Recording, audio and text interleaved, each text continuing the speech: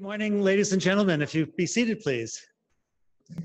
My name is Stanley Zlotkin. I'm the Chief of Global Child Health here at the Hospital for Sick Children. It is my great pleasure to chair the 2019 Canada Gairdner Global Health Symposium. Welcome.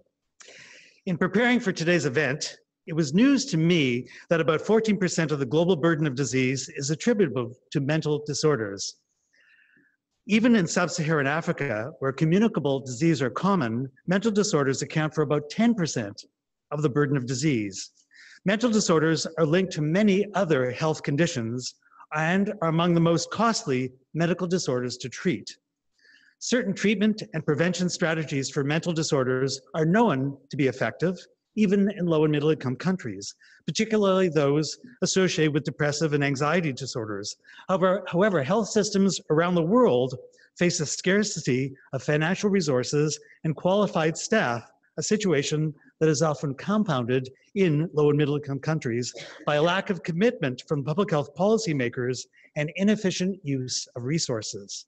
As a result, measures known to be effective for dealing with mental disorders are often not implemented. The World Health Organization includes mental health as a priority in its Mental Health Gap Action Program, which aims at scaling up services for mental, neurological, and substance use disorders in countries, especially low and middle income countries. We have a full schedule for today, and on your desk is a biography of the various speakers who will focus on community-based mental health interventions from global to local. To save time, I would encourage everyone to read your brochures.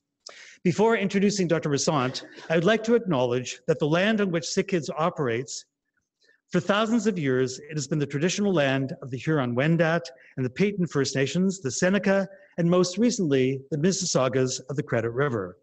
Today, Toronto is home to Indigenous peoples from across Turtle Island.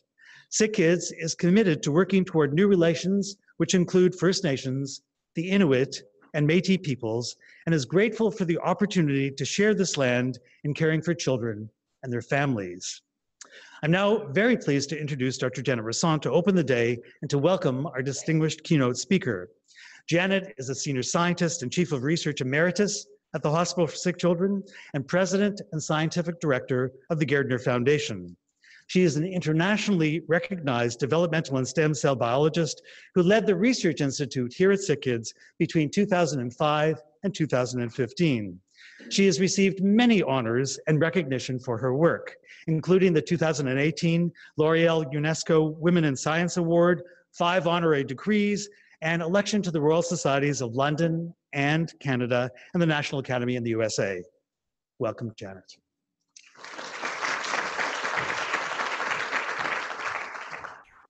Thank you, Stan. As ever, it's a pleasure to be here at SickKids and to attend and welcome you all to this Global Health Symposium. It's become a tradition now to work with the Center for Global Health here at SickKids every year to have a celebration of the work of this year's Canada Gairdner Global Health Awardee. The award has been around for about 10 years now, named now after our previous president, John Dirks, who is here today. It's the John Dirks Canada Global Health Award. And it really celebrates people who have made major contributions to research that's had impact in the developing world.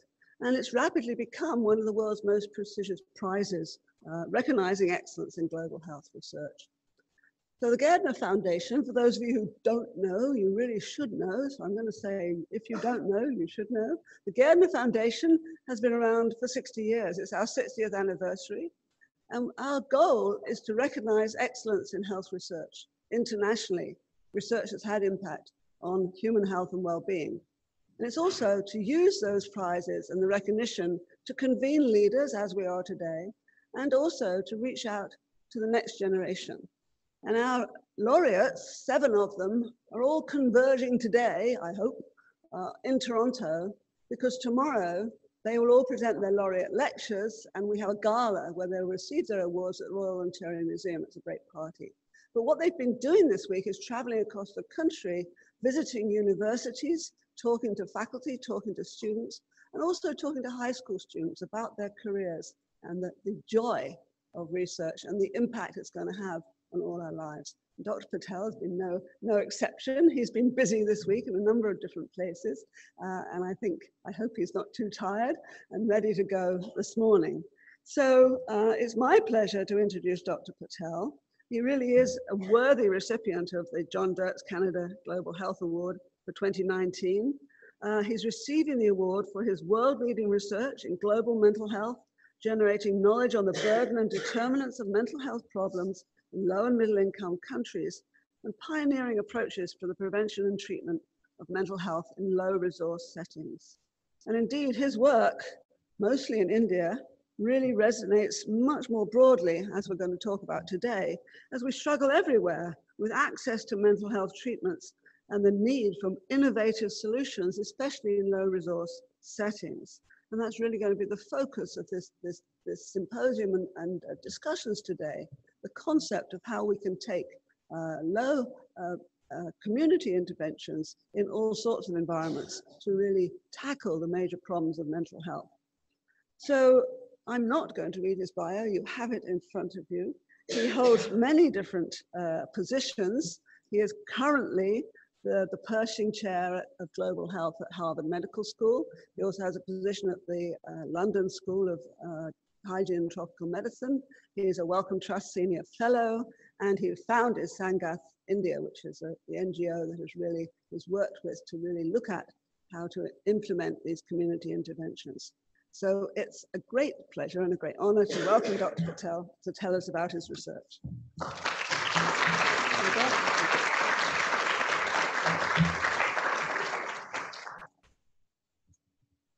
Thank you very much, Janet, and thank you, John, for having shepherded this program of honoring people like myself. It's a tremendous honor, not just for me, but I think for many of you in the room here who have worked tirelessly in the area of mental health, which is the quintessential global health subject because every country has failed.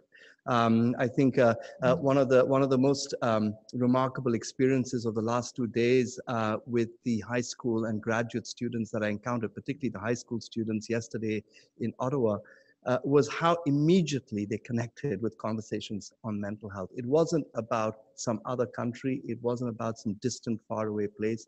It was about themselves, their neighborhoods, their classes, their colleges. And I think that in itself unites the world, perhaps sadly because of inaction and failure, but also perhaps, as we'll see in the session today, about opportunities to learn from one another. What I'm going to give you is my lecture that I've actually planned for tomorrow, because I understand many of you will not be there tomorrow. And it's also a nice way to do a trial run of what I'm going to do tomorrow. So it's really a very personal account of my work and where I came from, where I started, and where I hope to be going in the latter phase of my career. So a good global health researcher must begin with a map of the world. So I should first of all say that I started my journey in Mumbai, in India. Apologies if the images aren't big enough, but essentially what that shows is the King Edward Memorial Hospital, very nicely named, as you can imagine, for a post-colonial country. I see a lot of these signals here in this country too, all kinds of kings and queens everywhere. So this was actually one of the best medical schools in India at the time, one of the schools in which you really had to compete very hard to get in, I assume like UFT is. After I finished my undergraduate medical degree, I got a Rhodes Scholarship that took me to Britain. And after finishing a higher research degree in Oxford, I then moved on to this particular hospital called the Maudsley Hospital. Any of you who are psychiatrists would immediately recognize that this is often considered to be the mecca of psychiatric training. So up until now, I had only experienced psychiatry in a very, very rarefied setting. Two of the world's greatest medical schools where there were plentiful human resources and everyone worked in a highly specialized context.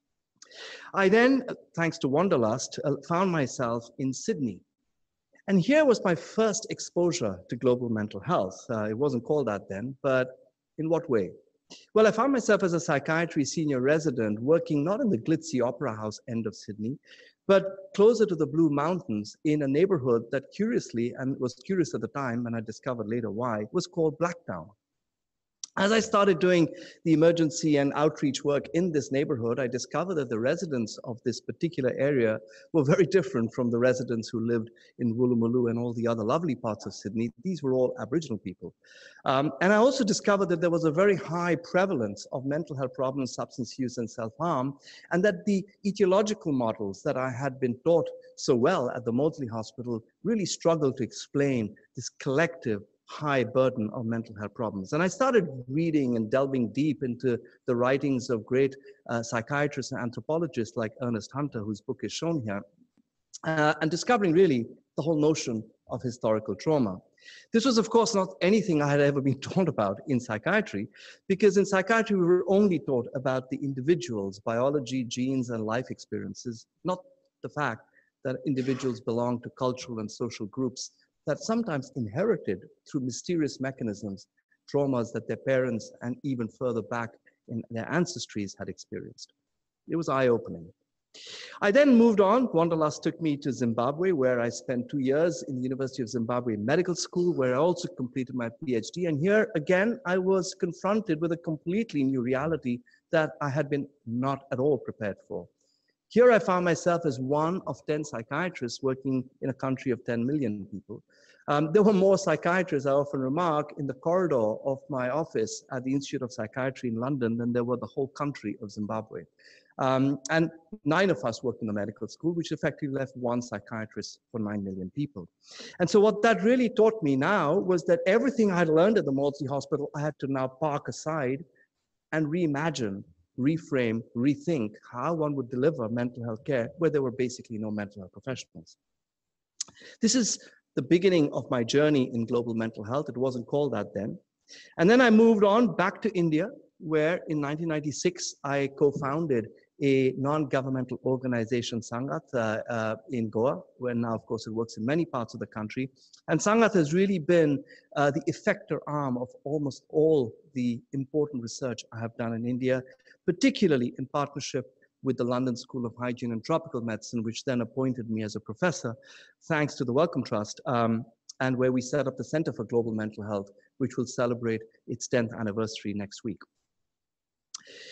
Through the Center for Global Mental Health, I had the good fortune of expanding my footprint back in Africa through, first of all, Eugene Kinyanda, my mentee, who now celebrates 12 years of leading what has now become the most prolific program of research on HIV and mental health from the Makerere University.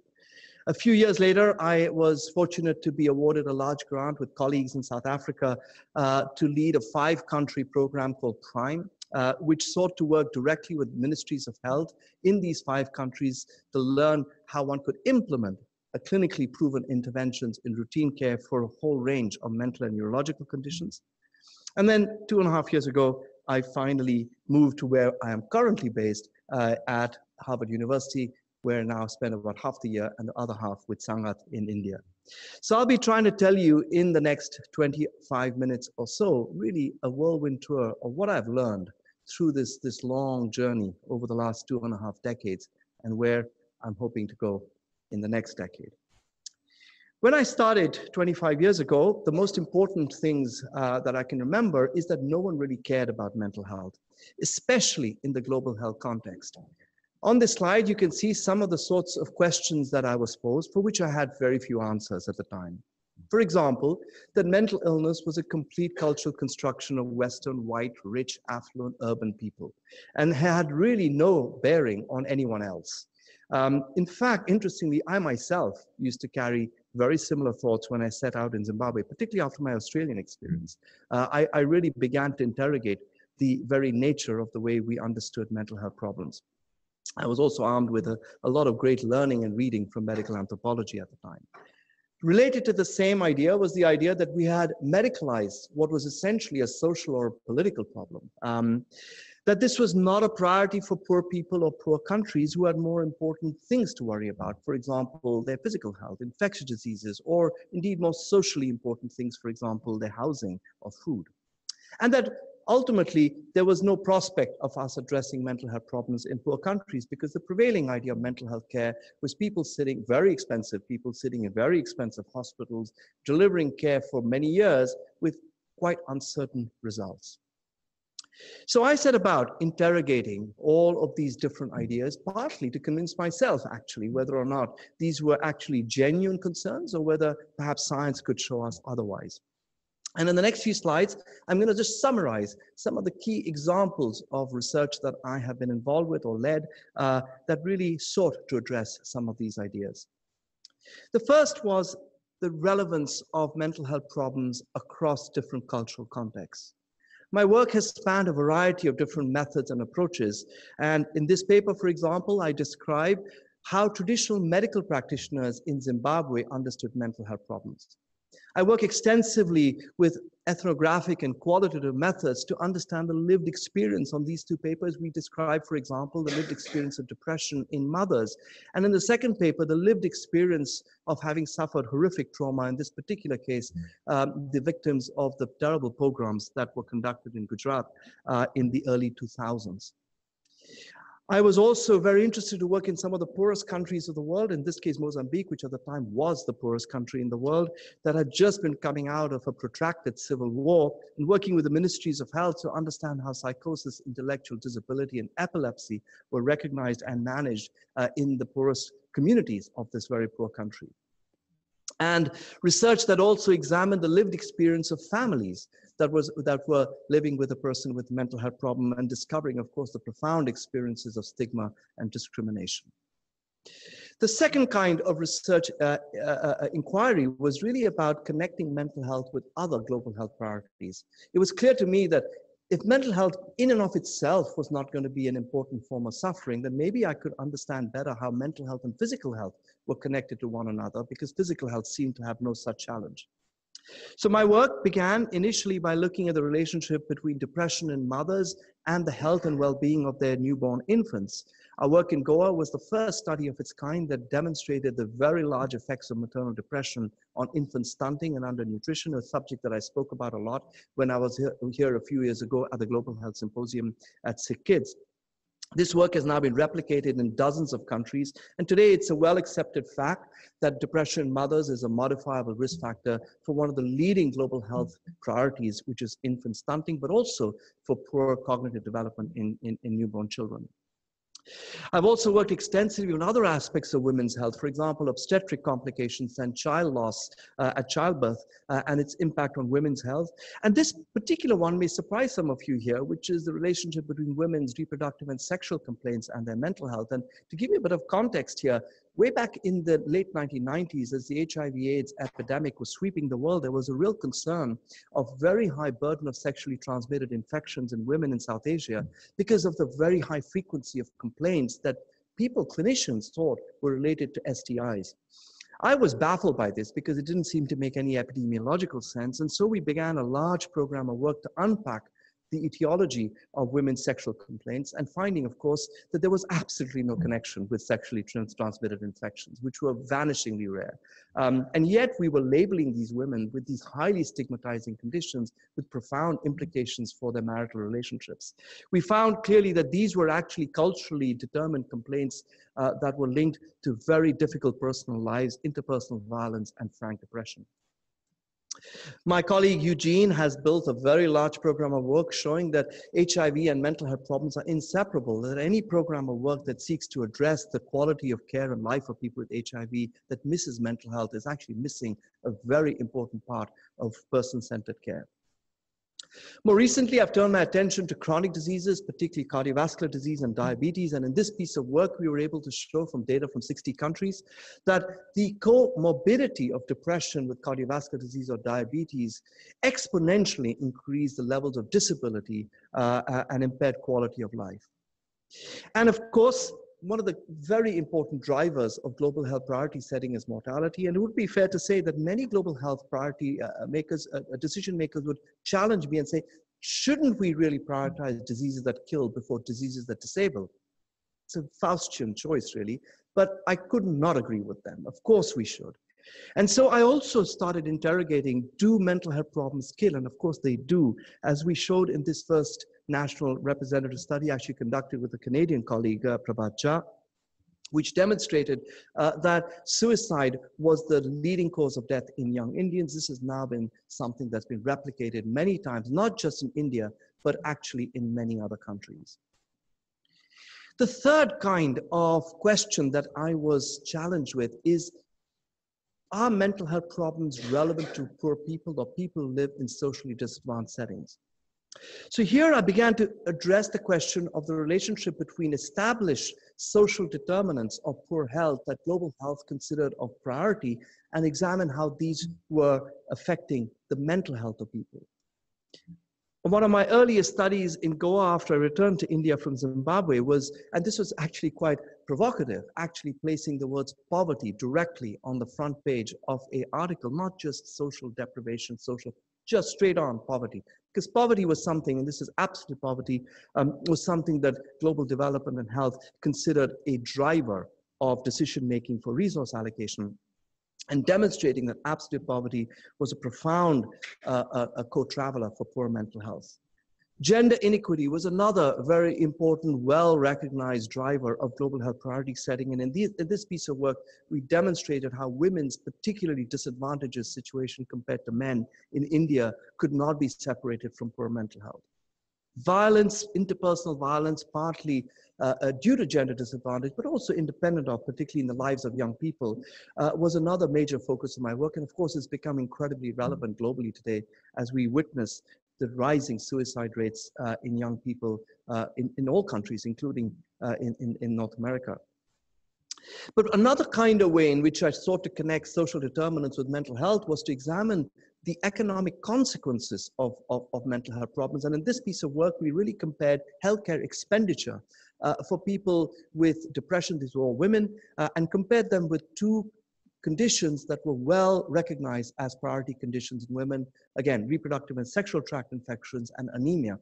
And we're able to show that of all these different conditions, depression alone was associated with massively increased healthcare costs and indeed catastrophic health expenditure. And of course, the reason was very clear. When these women would go to their clinics, they would get inappropriate or inadequate care, and they would start shopping for doctors, lining up in the private sector, having numerous investigations rather than empirically supported care.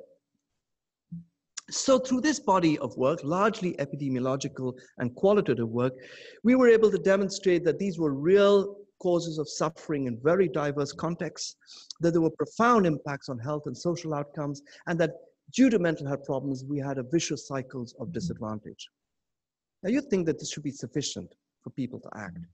Well, unfortunately, it wasn't. And I had this very wonderful memory of sitting in a room just like this with except that they were a very unfriendly group of World Bank economists who then essentially said, all of this is very good, Dr. Patel, but we still don't care because there is no way we can really address these problems in low resource settings.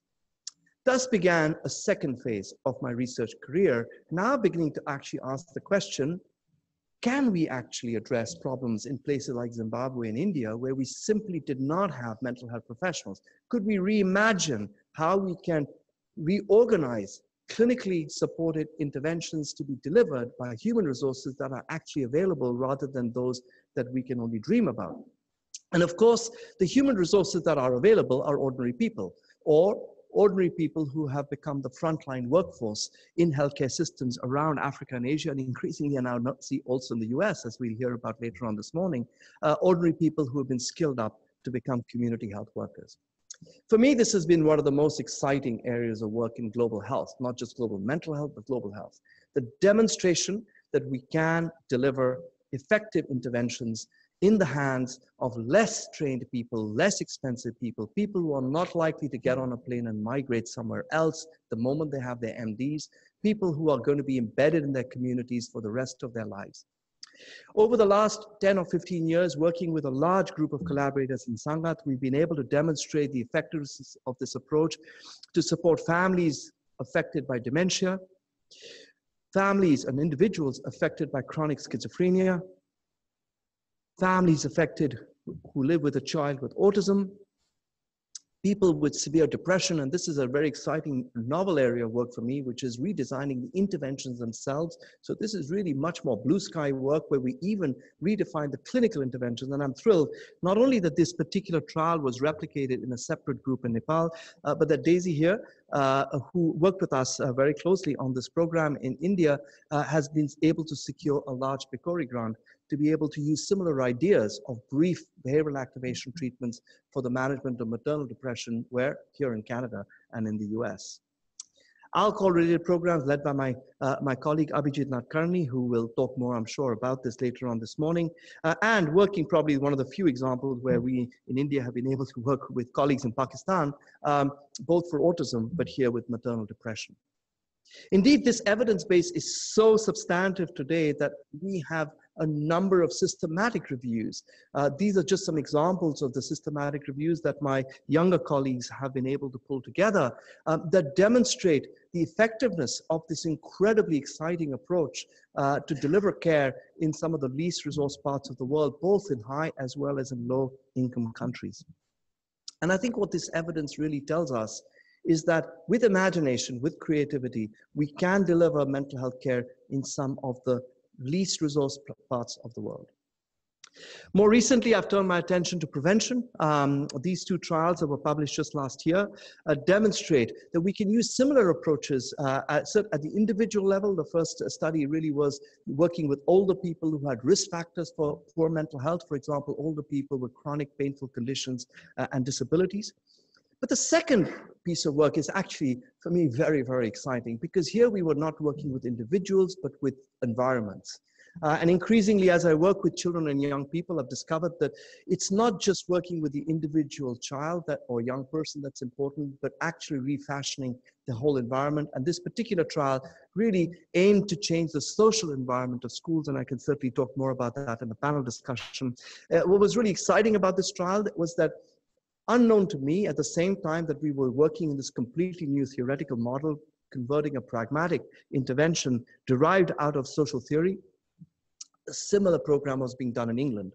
And I only discovered that a very similar program or trial was being run in England when my PhD student, Sachin, who led this program, was examined by the PI of the English trial. Both the trials were published in the Lancet in the same issue in October last year, and both of them had the same social theory, delivering in totally different school systems, totally separate teams of investigators with exactly the same results. And so if ever there was a way to demonstrate the validity of a social theory that proposes a mechanism for mental health problems that lie in the environment, you couldn't think of a better timing for these two trials. We're also learning to integrate, but this is, of course, a much longer story ahead, how to increase demand for mental health care in some of the poorest communities of the world, and how to integrate, and this is the work that I've done with colleagues through Prime, integrate these complex interventions into routine healthcare contexts. Through this body of work, it would be fair to say the global mental health research community has completely redefined the composition of mental health care, going beyond narrow biomedical clinical interventions, making care available to people regardless of whether they fit a diagnosis or not, where interventions are delivered so that they can be delivered pretty much anywhere in the world, in any community, in any setting, including at home. Who delivers these interventions? Recognizing that a range of different providers with adequate training and supervision can actually provide at least some form of mental health care, and that these are models that require collaborative and coordinated care. So I want to stress this is not about replacing the specialists, but expanding the reach of mental health care into populations that have historically never been able to get to them. This kind of evidence has had a profound impact in leading to the birth of what I consider one of the most exciting disciplines of global health, focusing on reducing disparities in mental health care and outcomes in all parts of the world. We've been able to engage as a broader community, and here I'll talk a little bit about the communities that I've engaged with, to make this science available and adopted by other stakeholders. And of course, the mental health field has many stakeholders that we must connect with. For me, one of those stakeholders is the Academy of Global Health. Through work with the Lancet in particular, which has been a real champion of this field, through working with the NIH and other funders, in this case, the Grand Challenges of Global Mental Health, that I co-led the Scientific Advisory Board, and through working directly with education, in this case, for example, the Masters in Global Mental Health that we set up in London, and this is the textbook that is used by our students. Engagement with policy and practice is central if we're going to get resources allocated and we're going to get frontline providers engaged with adopting the science. I work closely with the World Health Organization to develop a clinical treatment guidelines for primary and secondary care providers. The Mental Health Innovation Network that was set up thanks to a grant from Grand Challenges Canada, which is now the largest repository of innovations, both in rich and poor countries, that demonstrate how mental health care can be delivered. My own manual that was designed for community health workers, a clinical manual, which is now in its second edition, very much souped up with all the clinical trial evidence that we now have. My work with the government of India to draft its first national mental health policy, and with global policy makers, both in the World Bank and the World Health Organization, to really understand better how governments can adopt and scale up these evidence-based interventions. But the other stakeholder that I think is profoundly important is civil society.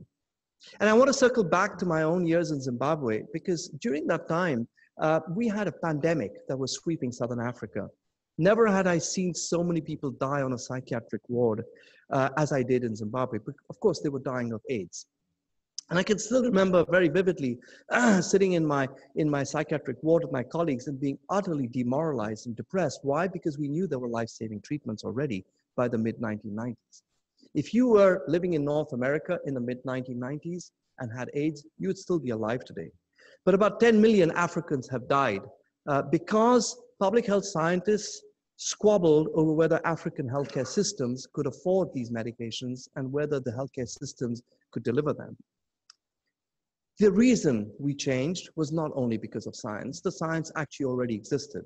It was because of the moral argument. And that moral argument was led not by scientists. Scientists supported them, but it was led by people who had the experience firsthand of AIDS. And I've really realized that if we're ever going to translate our science into action on the ground, we have to work as equal partners with people with a lived experience of mental illness. And so that was really the motivation to support the launching of the Movement for Global Mental Health 10 years ago. And last year, in fact, the movement, which is led by a South African woman who has schizophrenia, launched a global network to unite or to network or support people with the lived experience of mental illness to become equal partners in designing, delivering, and holding care accountable. More recently, through Sangat, we have been working extensively with young people who, of course, embrace the idea of mental health as being a central part of their identity, much more than any other demographic, but who are also affected by mental health problems the most. Friends, I think this large body of science, and a lot of it is done by many colleagues and collaborators working in very different and difficult settings around the world, is in part responsible for the final recognition of mental health as one of the key health targets in the Sustainable Development Goals. For me, this might be a moment to think, should I hang up my boots and retire to the beach in Goa? But unfortunately, I have to take a reality check. Really, what is the truth on the ground? The truth on the ground is pretty dismal. This work from last year's winners of the Canada Gairdner Global Health Award demonstrates that no matter which country you live in, over the last 25 years, the burden of mental health substance use disorders have risen by more than 50%. And this is not only because we have failed to act on mental health problems, but also because we've done pretty well with many other health conditions. During this period, mental health problems have become the leading cause of death in young people. Last week, the US CDC released astonishing data that report that in the age groups of 10 to 24, suicide mortality rates have doubled in the last 10 years. And I often sit back and think, if this had been any other health condition, let's say, for example, breast cancer, the rest of the community would have stood up with outrage. As how can this happen in 10 years in this phase of human history? I haven't seen a single report from anyone who remarks on the outrage that we're seeing these figures. Of course, there's outrage about substance use, which is another leading cause of death in young Americans today. This is in part because the coverage of minimally effective treatments is still abysmally low. These data show that more than 95% of people in low and middle income countries do not receive minimally effective treatment for these leading mental health conditions. But astonishingly, this is also the case for rich countries where more than half of people don't receive minimally effective treatment. And this suggests to me that it isn't just about the amount of money you spend, but how you spend it that is extremely important. And I'd like you to think back about that slide that says redefining mental health care. This is tragically what mental health care continues to look like, particularly for people with serious mental illnesses and disabilities. These are mental hospitals, by the way, in many instances in low and middle income countries. In richer countries, you don't see these such harrowing images anymore because, of course, what we've done, at least in the US, is replace these prison-like centers or hospitals with actual prisons. And so we now lock up people with mental illness in these sorts of situations. It's really quite incredible. And again, I often ask this is of course an echo chamber, all of you are very passionate about mental health, but if I'm sitting in a group which is really coming from outside the field, I ask, imagine if this had been people with AIDS or breast cancer, and exactly how would you respond with that, with your heart and your mind? In part, this is because we have systematically underspent on mental health care. This is showing you the burden of mental health problems across different countries of the world, and this is the amount we spend as a fraction of the budget of healthcare on mental health. And as you can see, no country spends proportionately according to its burden. And indeed, no country, the rich countries, donate to the poorest countries in the world for mental health. On this slide, you can see that virtually all dollars that Canada, the US, and so many other countries give towards development assistance to the poorest countries for health sector reform are actually missing mental health altogether. This is very troubling because actually, when you think about it, it tells you the limits of science. It tells you the limits of our ability to use science towards action. 3 years ago, Richard Horton invited me to lead a commission for the Lancet to really investigate what do we really need to do to actually push the needle further. Well, not just further, to push it dramatically. And I think over 3 years, we got together, 28 colleagues and I, and really interrogated, was our approach incorrect? Was our approach incorrect to reduce suffering? And our approach up until then had been simply to focus on the treatment gap. That is to say, to improve access to clinical interventions. And we realized that while this was an unfinished business by a long shot, we really did need to think about other kinds of gaps if we were going to be able to achieve our goals. And the gaps we identified were first about quality. Because clinical treatments had been reinterpreted by many players as being treatments for specific diagnoses in specific hospital settings. And we realized that the entire message of building the base of the mental health care system through empowering frontline workers to deliver psychosocial interventions was simply being ignored by most people. We also realized that what really excited global health policymakers was the idea of prevention. And because we had been thinking of prevention in very narrow ways, influenced by infectious diseases, that there would be a vaccine or a bed net for mental health problems, we had forgotten that we actually did have very clear targets. And that was to do with environments in the early years of life. Yes, this is complex. And we recognize we must embrace complexity if we are going to address mental health problems. By trying to reduce the work we do to vaccines and bed nets, we were actually missing the reality of the complex nature of mental health. That didn't mean, though, that we couldn't do something about it.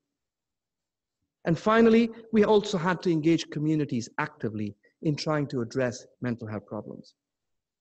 I want to end by telling you about where I'm going with trying to establish this agenda. 2.5 years ago, I joined Harvard Medical School, and a year ago, with support from across the school's many faculties, we have launched Global Mental Health at Harvard. And of course, while science is a very important part of our agenda, a very important part is actually creating the tools and products that enable policymakers and practitioners to implement the science we already have. And we identified 5 barriers, and we have work packages that seek to address each of those. The first is the barrier on scaling up community delivery of psychological therapies. And we are addressing this by building a digital platform that can train frontline providers not only how to learn, but also how to master and deliver psychological treatments. Champions is a program that intends to build the top end of the healthcare system by building capacity and supporting leaders in mental health care delivery to actually use the dollars they have in an evidence-based way. The next step, of course, is to make these dollars accountable. And one of the problems in our field is having metrics for evaluating the performance of mental health care system that can be standardized in a way that you can compare one province with the other, not only at one point in time, but over time. And that is, of course, the Great Global Health a program of Countdown being extended specifically to metrics for mental health. The fourth piece is to focus on prevention, particularly through environmental interventions in the first 2 decades of life. And finally, to engage people with the lived experience of mental health problems through all our work. Particularly, this is an aspiration that I have really wanted to champion in the next phase of my work, is ultimately to eliminate coercion in all forms in the care of people with mental health problems. At the end, the moral imperative really for us going forward is that people have the right for their mental health to be protected, particularly young people and people who we know have faced harms to their mental health, such as refugees. And when you are affected by a mental health problem, we have the right to quality care of our choice, and I want to emphasize choice. It cannot be care that is forced on you, and the right to life with dignity and respect. We do not question these rights for people with breast cancer and AIDS, and we must not question these rights for people with mental illness.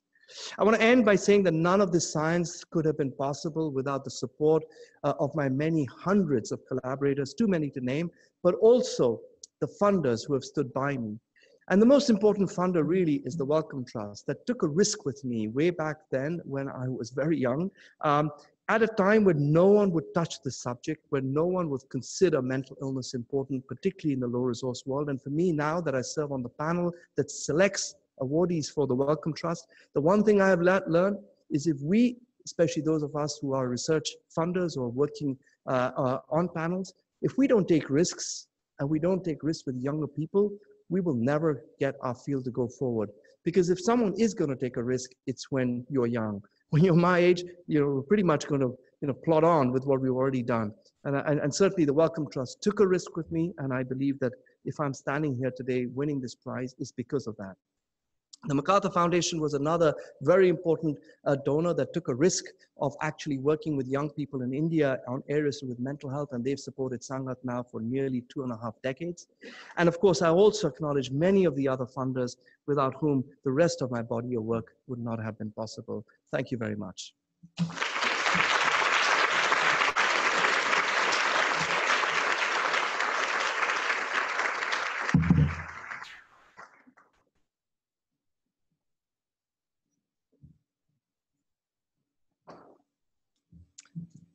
Thank you very much, Dr. Patel. I think it's clear to all of us why the committee at the Gairdner Foundation chose both the speaker, the researcher, and the topic as the winner for this year.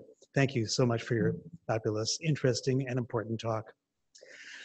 We're fortunate now in that over the next couple of hours, we have actually 4 speakers, or actually more than 4 speakers, 4 lectures that we're all going to have the opportunity to listen to. We have 25 minutes per lecture, and if they finish on time, we'll have time for questions. And if they don't, there will be an opportunity for questions, hopefully during the panel discussion. So we'll have 2 speakers, then we'll have a coffee refreshment break, and our final 2 speakers before our panel.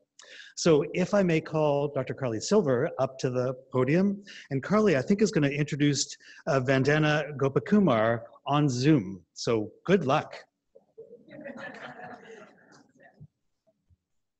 Yeah, so little technological things. Thank you, Vikram. It's always inspirational to hear you speak. Am I just exiting this? Is that what I'm? There we go. So before we actually get, I'm just going to play this, which is from the Banyan, which is Vandana's organization.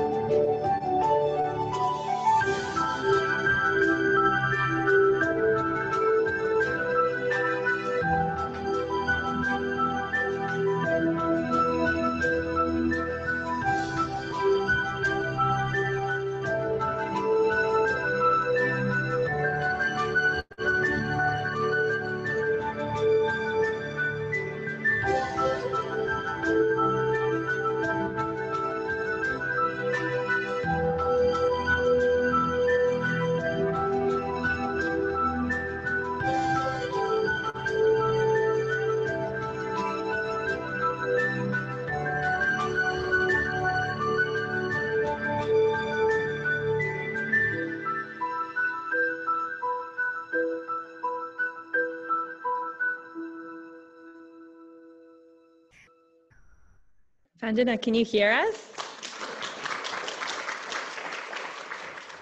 I can, Kalu.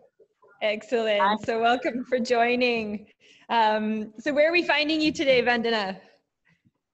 Thanks, first of all, Kali. I'm so happy that I could actually get around to doing this. Well, I'm sitting in my home office now. It's about 7:40 in the evening. And congrats, Vikram. I can't see him, but congratulations to you. We're all very happy and proud. Excellent. So we just watched the video, Vandana, of Home Again, which gives you a really brief glimpse into the kind of work that the Banyan is doing. I had the joy of visiting some of the homes a few years ago, and the first one I walked into, I felt like it was a home full of my own aunties who were trying to feed me nonstop. But can you tell us a little bit about the Banyan and you know, this is an organization that has just celebrated its 25th anniversary. So it's been a bit of your life's work, and would love to hear what set you on that path. Okay, so it's actually been 26 years, Kali, There now. Yeah, years since you last visited. So what got us started? I really think it was chance, you know. I mean, I was just listening to Vikram's lecture, and it was so interesting to listen to how he had a very clear vision and he pursued it. It was quite the opposite in, at least in my case. Well, both Vaishnavi and I were brought up in sheltered homes. And I think the one thing that we were sort of inspired to do right from the beginning was to respond to any form of distress or to respond to anybody in need. And we were very driven by the principle of justice. So I think it was a sort of interaction with a homeless woman with a mental health issue. And I was doing my second year in psychiatric social work. And as I got off the bus, I saw this woman there, almost in the nude and running from one end of the road to the other. There were a whole lot of people standing there, but I think they weren't really in a position to respond because they didn't know where exactly one could seek help for her. So along with the help from the principal, me and my partner, Vaishnavi, we tried to admit her into the Institute of Mental Health, which is a state-run facility. And we learned that there really was no option for care in that facility. And then we turned to other civil society organizations. And while there weren't many, there was one that responded to her needs. But unfortunately, it sort of catered to a whole lot of people, and so specialized attention wasn't possible. As a result of which, when we went back to visit her, she wasn't really there. Now, Vikram mentioned towards the end of his speech that youth really helps in getting things started. So I think it's a combination of just being driven by the principle of justice, our parenting, chance, the need to engage with a complex problem and not just sort of invisibilize people further and allow for things to pass by. And I think youth that spurred us with that entrepreneurial energy. So it was a combination of all of that, really. That's excellent. And so that woman ended up being one of the first people who lived with you and your partner. No, unfortunately not. So she was admitted into this other organization. And so when we went to visit her, she'd sort of left. So we'd lost her.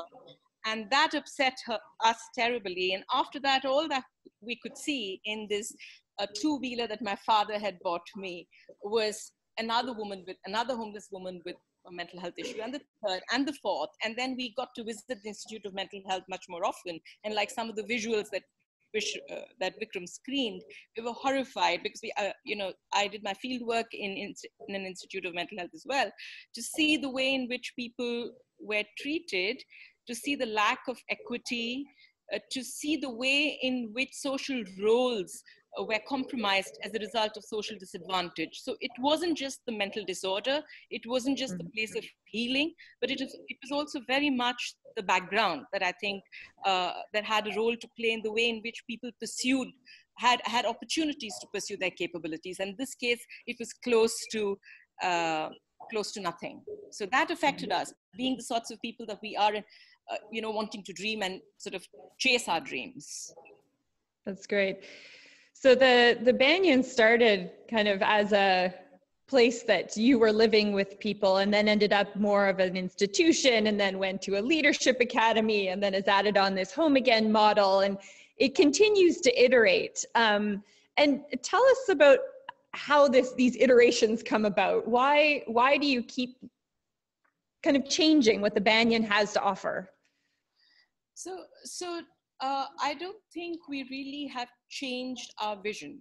When we started, we were very clear that our focus was going to be to work with people poor and homeless affected with mental health issues. We've stuck by that. In the beginning, we thought that those who were homeless and poor really wouldn't have the capability to return home because one, we would have reached them far too late. And so their recovery trajectory perhaps wouldn't have been as positive as it turned out to be.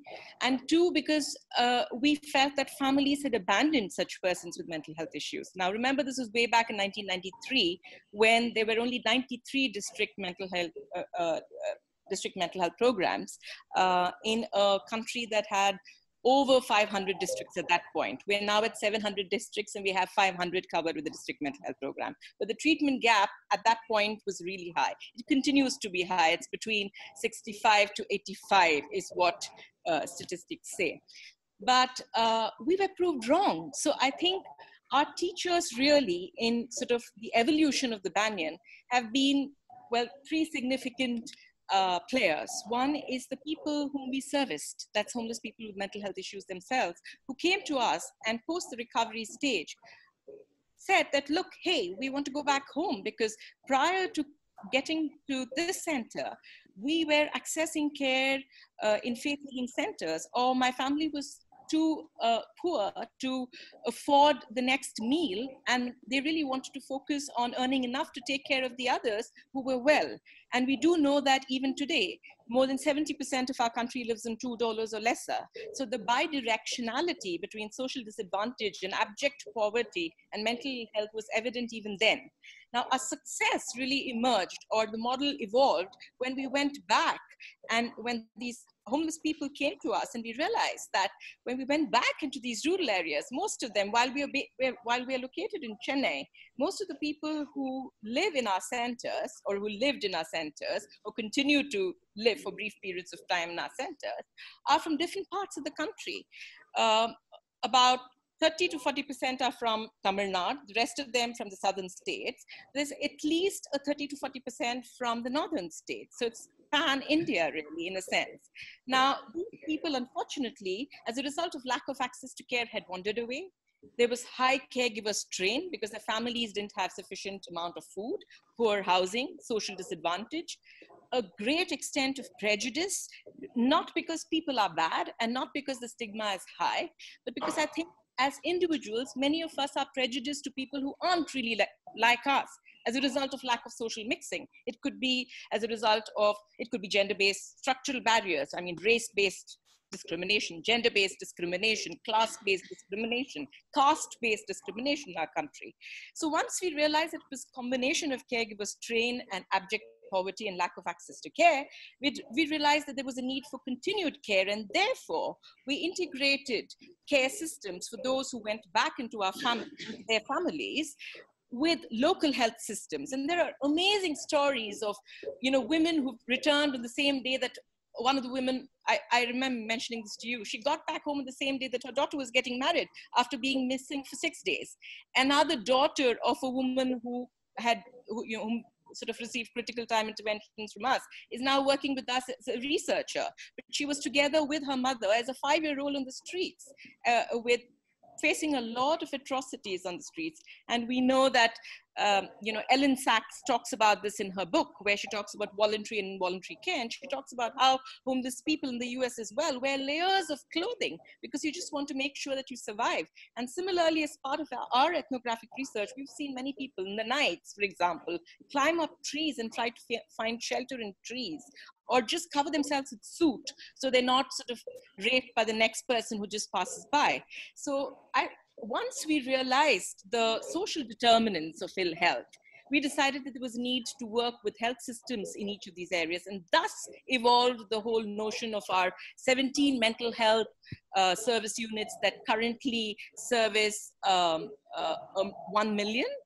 And that's, again, thanks to grand challenges through the model NULLM, which means well-being, with a focus where we sort of flipped the whole concept around and said that we don't go looking for people who are unwell, but here's this place that promotes the idea of everyone having equal access to pursue capabilities, as Marthanu's put it.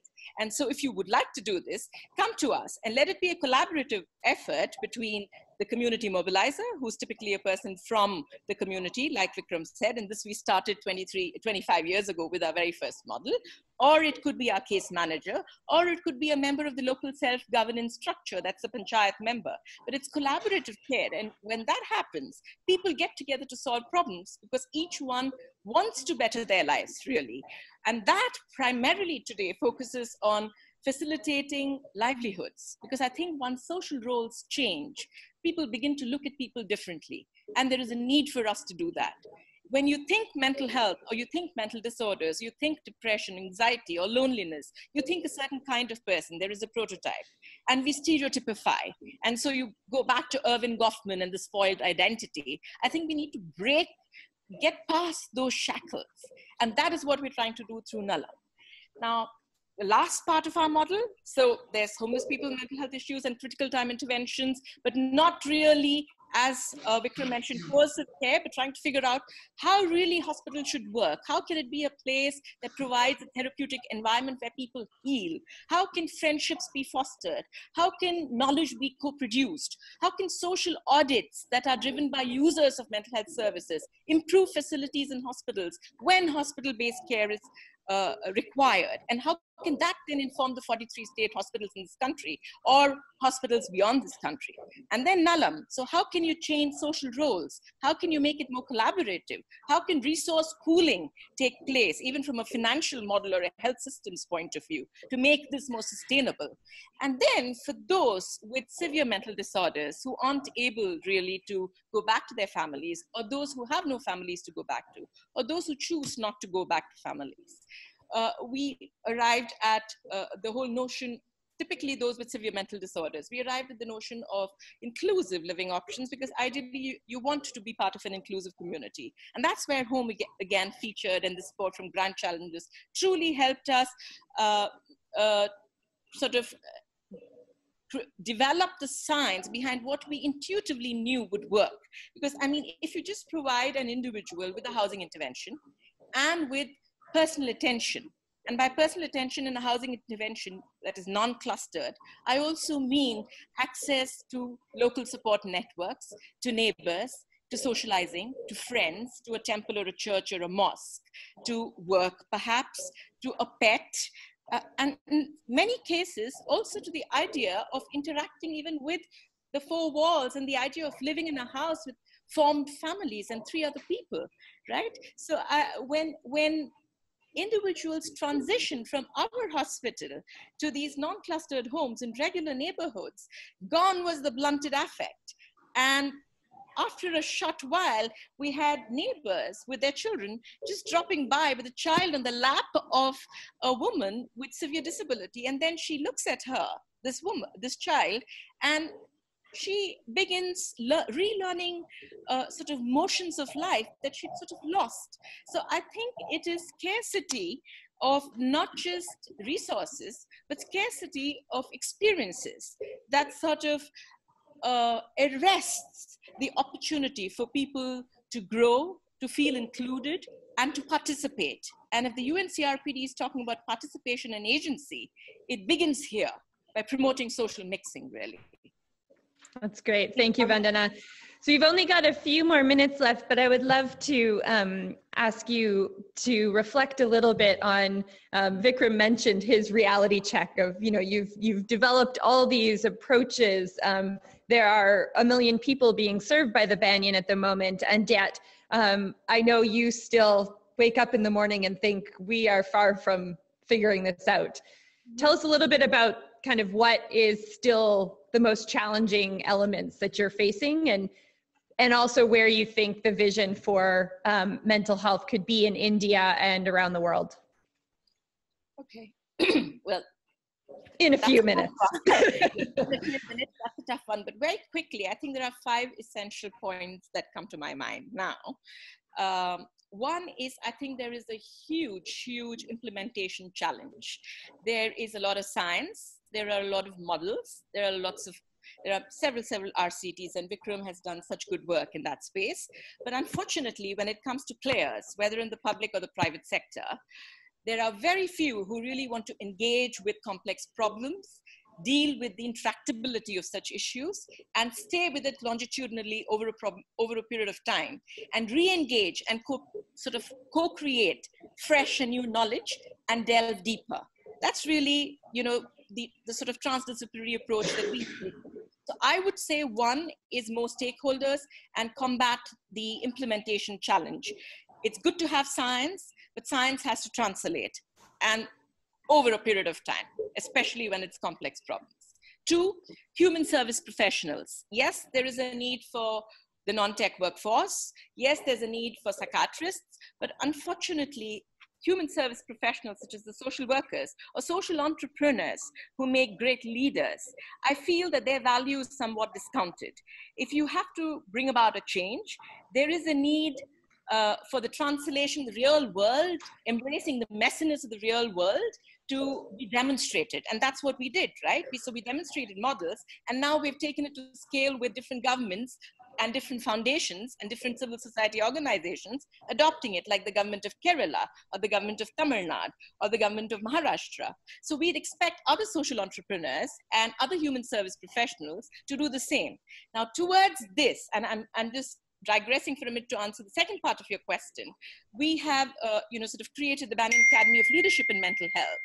And over there, in collaboration with the Tata Institute of Social Sciences, we train human service professionals. So we're hoping that we close the loop by providing these demonstrable models, building evidence, advocating, and enthusing state governments and other civil society organizations to take them to scale. But we'd also then develop a passion school, a cadre of human service professionals, including community mobilizers, who should ideally be in a position then to close the loop and take this to scale. But finally, I'd conclude with the last 2 points, that is social roles. I think workforce participation is extremely critical. So as much as we focus on models, we have to promote workforce participation. And while there are reservations, it isn't really happening in practice. Not in all parts of the world. It's not just in the low and middle income countries. So I think that's something that we should focus on. And finally, social mixing. I think there is a huge need for us to realize that the only way in which stigma or prejudice or discrimination is going to change is if I'm going to be in contact with another person with a mental health issue, and I know that that person is no different from me, or rather the person is different from me, and each of us has our capabilities and each of us has our challenges, and we learn from each other. And only by that kind of learning, I feel, can we inspire for us to come together and build a socially aware, responsible, and cohesive society. Thank you, Vandana. We're going to leave it there because of time, but I really appreciate all the work that you do and taking the time this evening to come in and zoom into this audience and share your story. Thank you. I have just one quick point, Charlie, just one quick point, which is from a policy point of view, since along with Vikram, I was also one of the few one of the 10 members, the mental health policy group. I think the one thing that the policy promised when we worked on it was convergence between the social and health sectors, because I think the social determinants of health and the fact 70% lives on $2 or lesser has to be addressed. So if we have to change as a country, our health systems, resource allocation towards that, and the fact that it has to be convergence between health and social sectors, that has to turn into a reality. If not, it's going to be status quo. So it's not a hopeless note that I'm ending on, but it's a lot of work that I think needs to go into bringing various stakeholders together to make this possible. So thanks, Kali, for all your support, and thank you, everybody, and congrats again, Vikram. Thank you, Vandana.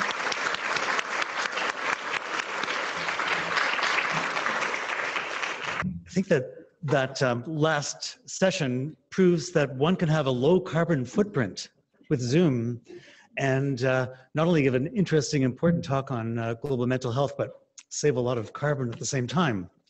The next speaker is Vicky Stergiopoulos. Vicky and I met for the first time before, and Vicky apologized to me saying that her talk was about Toronto, and maybe that's not global health. And I would make the point that if you look at the SDGs, which of course have to do with every country in the world, including Canada. Global health includes Canada. It includes anywhere where you have social issues and people needing mental health. So the floor is yours. Thank you. It's both a pleasure and a privilege to be here this morning and presenting on ways to improve housing and health outcomes for people that experience homelessness and mental illness. So I'll be focusing on the local, recognizing that the issues are very similar when it comes to settings that are highly resourced, but we speak about disadvantaged populations. So homelessness is a rising concern in many countries, including Canada, where we have between 200 and 300,000 homeless people, absolutely homeless people each year. Toronto is home to the largest cohort of them, with over 5,000 homeless people each night and over 27,000 homeless people each year, many of them youth, children and youth. I won't spend much time talking about the health of people that are homeless, just to highlight that they have high rates of poor mental and physical health and premature mortality. And when we look at those that have chronic homelessness, the rates of mental illness and addictions are staggering. In a study done in Toronto about 20 years ago by Paula Gairdner, who was my mentor, she found that about 2/3 of people that were chronically homeless in Toronto had a lifetime prevalence of mental illness, and another 2/3 had a lifetime prevalence of substance use disorder. What is less recognized, and we were able to shine light on it, is the degree of neurocognitive impairment in this population. Problems with memory, verbal learning and recall, information processing, and executive function, domains that are instrumental in day-to-day functioning. And we were able to demonstrate in a Canadian sample that up to 3/4 had at least mild neurocognitive impairment. And when we look deeper at our Toronto sample, approximately 16% had borderline or lower intellectual functioning, suggesting intellectual and developmental disabilities. And that those with low intellectual functioning had a lifetime duration of homelessness that was twice as long as the rest of the cohort. So how are we failing those that are most vulnerable? among us. When we look at how we provide housing and supports to people that are homeless and have a mental illness, traditional models have followed more of the staircase approach, where individuals are homeless, go to the shelter. If they follow the rules and agree to take medications and agree to see their doctor and stop using substances, they may have a chance to get transitional housing. And if they succeed there after a number of years, they have a chance of getting a permanent housing. And this has not served very well the vast majority of people. And Housing First was conceived more than 20 years ago now by a fellow Greek Canadian, Sam Semberis, who works in New York, where housing is considered a human right, and people are offered housing of their choice with help from rent supplements, along with supports from high quality mental health services in the form of either asserted community treatment or intensive case management. And the Canadian government was brave enough to invest 10 years ago to the largest demonstration project on homelessness and mental health in the world to establish the effectiveness of the model, of the Housing First model, in different settings within Canada, both urban and rural, and a variety of subpopulations, including Indigenous, ethno-racial and racialized minorities, and people that were heavy users of substances. And the study that started 10 years ago, at a very high level, recruited adults, but about 1 in 5 were youth. And people that did have a mental illness and with or without a substance use disorder. And they were stratified, so they were separated to those that had moderate needs for support and high needs for support, and randomized to receive the intervention or usual services what was available in their respective communities. And who participants were? They were recruited from shelters or the streets primarily. They were all experiencing extreme poverty. The majority were high school dropouts. Early childhood trauma rates were staggering, as were the degree of comorbidities, a variety of comorbidities, both mental health and physical health. And just to highlight for the moderate needs participants, to give you a snapshot of who they were, Indigenous people were well represented, as were racialized minorities, and the lifetime duration of homelessness was over 4 years. And this is what we found 2 years later, where in each and every city, Housing First outperformed usual services. We were less successful demonstrating improvements in other aspects like recovery, like quality of life, either generic or disease-specific. There were some modest improvements in disease-specific quality of life for moderate needs participants, but we did not see that in high needs participants. Who were more likely to have psychotic disorders. More than half had a psychotic illness, but otherwise very similar to those with moderate needs.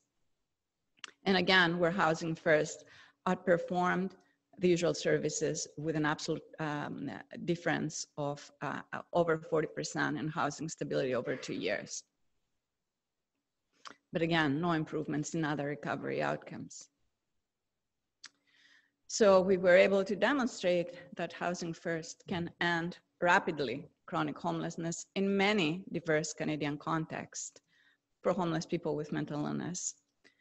And at our setting, again, universal health insurance, relatively resource-rich settings, we weren't able to see improvements in other domains.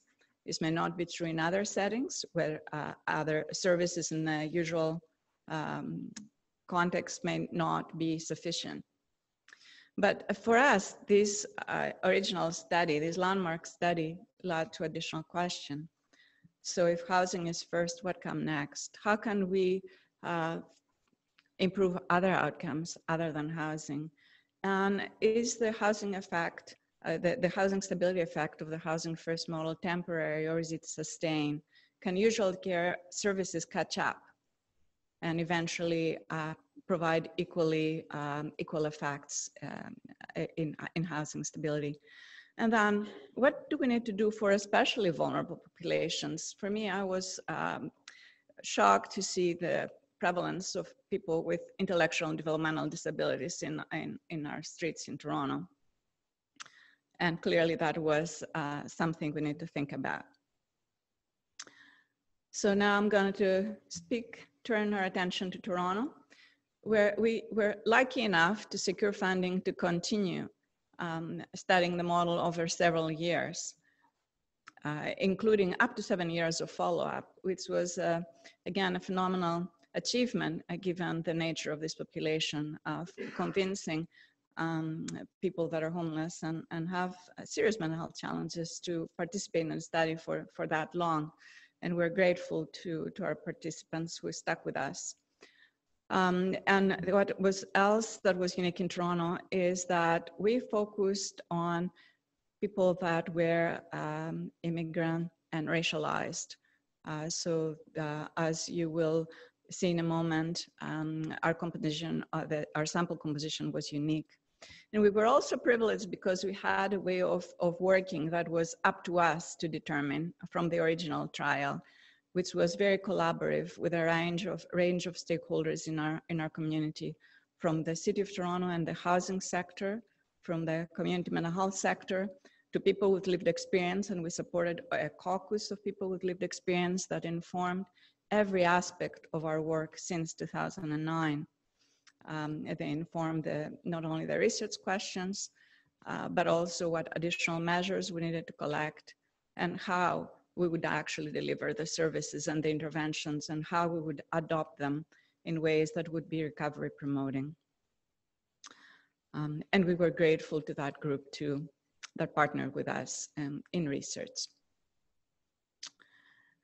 So as indicated, the Toronto sample was unique in that nearly 60% were ethno-racial and racialized minorities. More than nearly half were born outside of Canada. Many of them are refugees. And again, the mean duration of homelessness was over 5 years. It was about 1 in 5 that were under 24 years of age. And again, just to highlight how we were able to follow them for nearly 7 years between 2009 and 2017.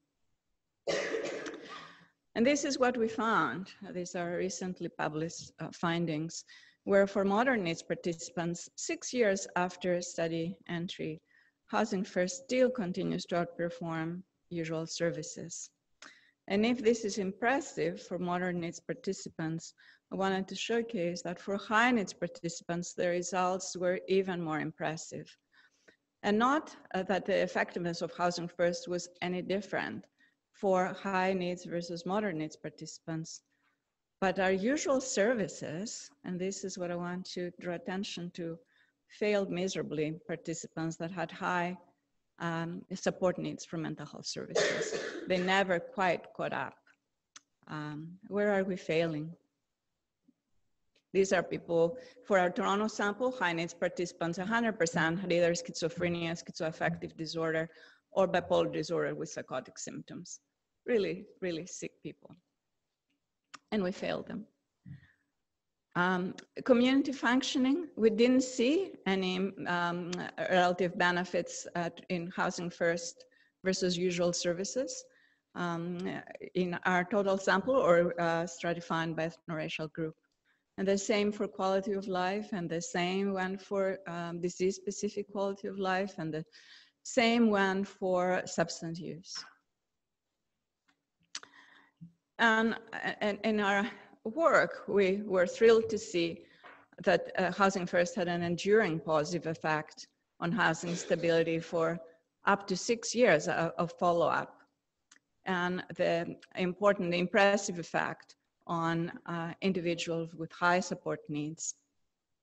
We were also troubled by the fact that we saw no relative improvements in other aspects, recognizing that within our setting in Toronto, in a system of universal health insurance and rich resources, individuals in usual care may well have access services that were of almost equal value to them. What was different, perhaps, in what they accessed in usual services was the lack of convergence, as our previous speaker highlighted, between the social, between the housing and the support services, as opposed to housing first, which delivers them concurrently and in a coordinated way. Several years ago, after the first 2 years of the study, 2003 or 2004, we were lucky enough to secure a grant, philanthropic gift actually, to establish an incubator of innovation for homeless health in Toronto, which is located at the St. Michael's Hospital, now Unity Health Toronto. And the first project that we launched was a recovery college for homeless people with mental illness, again, based on what we saw in the at-home SISWA study. We engaged participants in the at-home SISWA study to co-create the college with us. What would it take for them to embrace, to experience better recovery outcomes? We looked at models of recovery colleges in south of the border in Boston. We also looked in the UK, where there has been a proliferation of recovery colleges thanks to the work of Mike Slade over the last 10 years. And we looked at the very same principles and developed a recovery college that had high fidelity, that has high fidelity to the model that has been, I guess, published recently in the Canadian Journal of Psychiatry by Mike Slade and his group. So that was Canada's first recovery college dedicated to this population. And we worked, again, with people with lived experience to develop the evaluation. They did not want to randomize. They told us we want choice. Choice is important, and no longer do not randomize us. And so we worked with them to design a quasi-experiment to identify if it works and how and for whom, and look at the outcomes that they thought important to them, including empowerment and quality of life and recovery and the quality of the environment, the recovery supporting care. And I won't publish detailed results of that. This is in progress. This is yet to be published. I will share at a very high level what we are seeing. And unfortunately, when it comes to empowerment, when it comes to recovery or quality of life, we could not continue at the group level to not see improvements in this population. And when I spoke to colleagues in Boston and Nottingham, they highlighted that they see similar things. And then I turned my attention to what are they actually receiving, and are they receiving a high enough dose of the intervention for us to expect better outcomes? And they weren't. The median number of hours of participation was 12 or less. So at the group level, it would be hard to see observable differences between the Recovery Education Center and usual care. We are continuing to do the analysis to identify different outcomes for groups that participated differently. But it does speak to the need for us to not only look at accessibility of services, but also acceptability of services and services that can engage vulnerable populations. And we're not yet good at that, despite the fact that this service was co-designed with them. But we also had an opportunity to delve deeper and identify what is it in the environment that can promote positive outcomes outcomes that are important to them, whether they're at the personal level, the interpersonal, or the social level. And we heard about the importance of enabling environments, the importance of supportive relationships, of role modeling, of mutuality. We heard about the importance of a non-hierarchical approach recovery education centers, thankfully, are based on co-production, where professionals and people with lived experience are all students, and they're all learn and teach together. And they found that very powerful. It helped not only through sharing power address stigma, but also help them deconstruct self-stigma that in many ways stood in the way of them participating as full citizens. So this work continues as we try to unpack and understand what we heard and what are the key ingredients that need to go into interventions to engage this population that is traditionally very difficult to engage. And I wanted to highlight, as previous speakers also identified, the need, in addition to addressing knowledge gaps and practice gaps, the need to address advocacy gaps. And when it comes to people with intellectual and developmental disabilities, it's the advocacy gaps that we need to focus on. We were successful in convincing the province to invest in a very small demonstration project to see if we would be successful in helping a small number of people with intellectual and developmental disabilities exit homelessness, people that were residing in our shelters in Toronto. And we developed a cross-sector partnership. As a previous speaker also identified, they need to work across sectors, bringing, for example, the developmental disability sector that works quite differently from the housing sector, that works quite separately from the mental health sector, how to work together to support this group. And we were able to successfully house people with intellectual and developmental disabilities using housing first principles, not necessarily the exact model. And we're now working across the province, and I'm happy to be part of these efforts led by others to both streamline screening, identification of people with intellectual and developmental disabilities in our homeless shelters and in our streets, but also connect them to timely services. I will end by highlighting the importance of seeing housing as health, the importance of integrating housing in our mental health interventions. We cannot speak about mental health without people having access to adequate income support, adequate housing, adequate access to high quality, inclusive services. But I also need to highlight the importance of working and sharing power with people with lived experience so that our services are accountable and are accountable to and addressing the needs that they identify and that prioritize. And I think that's all I wanted to share for today. Again, the importance of continuing to address the knowledge gaps, the practice gaps, and the advocacy gaps. Thank you very much.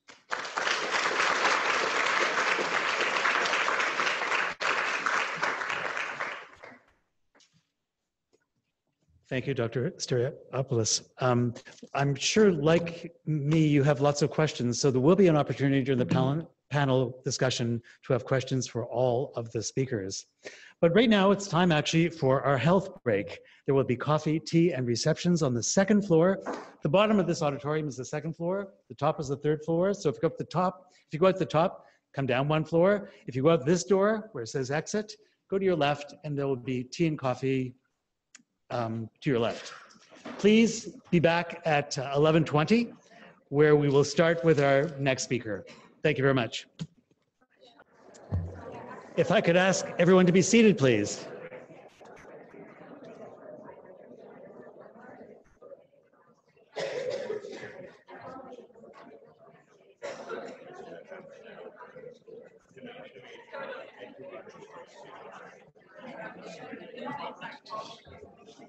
Our next speaker is from the London School of Hygiene and Tropical Medicine.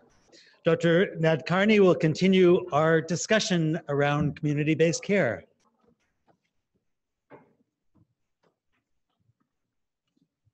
Welcome. 'Cause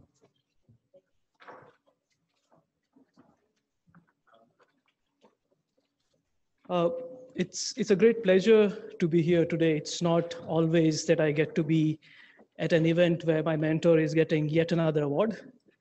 So that's a pleasure, but it's doubly a pleasure because I'm getting an opportunity to talk about what I like to call as the orphan child of global mental health, that is addictions and alcohol use disorders. So what I'm going to do today is walk you through on a whistle-stop tour of some of the work that we have done around alcohol use disorders and increasing access to care for alcohol use disorders in India. But before I do that, I want to kind of rewind back approximately 9 years ago when I applied for my first fellowship grant at the Wellcome Trust in the UK. And my proposal was to do a longitudinal study looking at the long-term outcomes of alcohol use disorders in Goa, the place where I work in India. And everything was going well. I was feeling pretty positive about the responses that I was giving to the questions that I was getting from a pretty intimidating panel. And then one of the panelists, interviewers, said to me, well, why should we give you this money? Indians don't drink. And right there, sitting there, my heart sank. Reason one was I could kind of actually see the pot of money receding away from me. And reason two was I was thinking this is something that I will have to kind of counter at every point of my life, a working life, if I plan to do research in alcohol use disorders. I couldn't at that point of time call that bluff, but it's basically a ill-deserved reputation that India has of an abstinent culture because evidence suggests otherwise. I'm just going to present two pieces of evidence where there's lots of it, but this is one piece of evidence which basically shows that India is amongst a very few countries in the world which predominantly drink spirits, as you can see from this map. And the other one is looking at trends in alcohol consumption and how they have either gone up, come down, or stabilized across the world. And as you will see here, India is one of a very few countries where the alcohol consumption rates are going up. And this has happened over multiple reports that the WHO has come up with. I mean, the previous one, 2000 to 2005, showed a similar trend. This is 2006 to 2010, and there's no reason to believe why this would change over the coming years.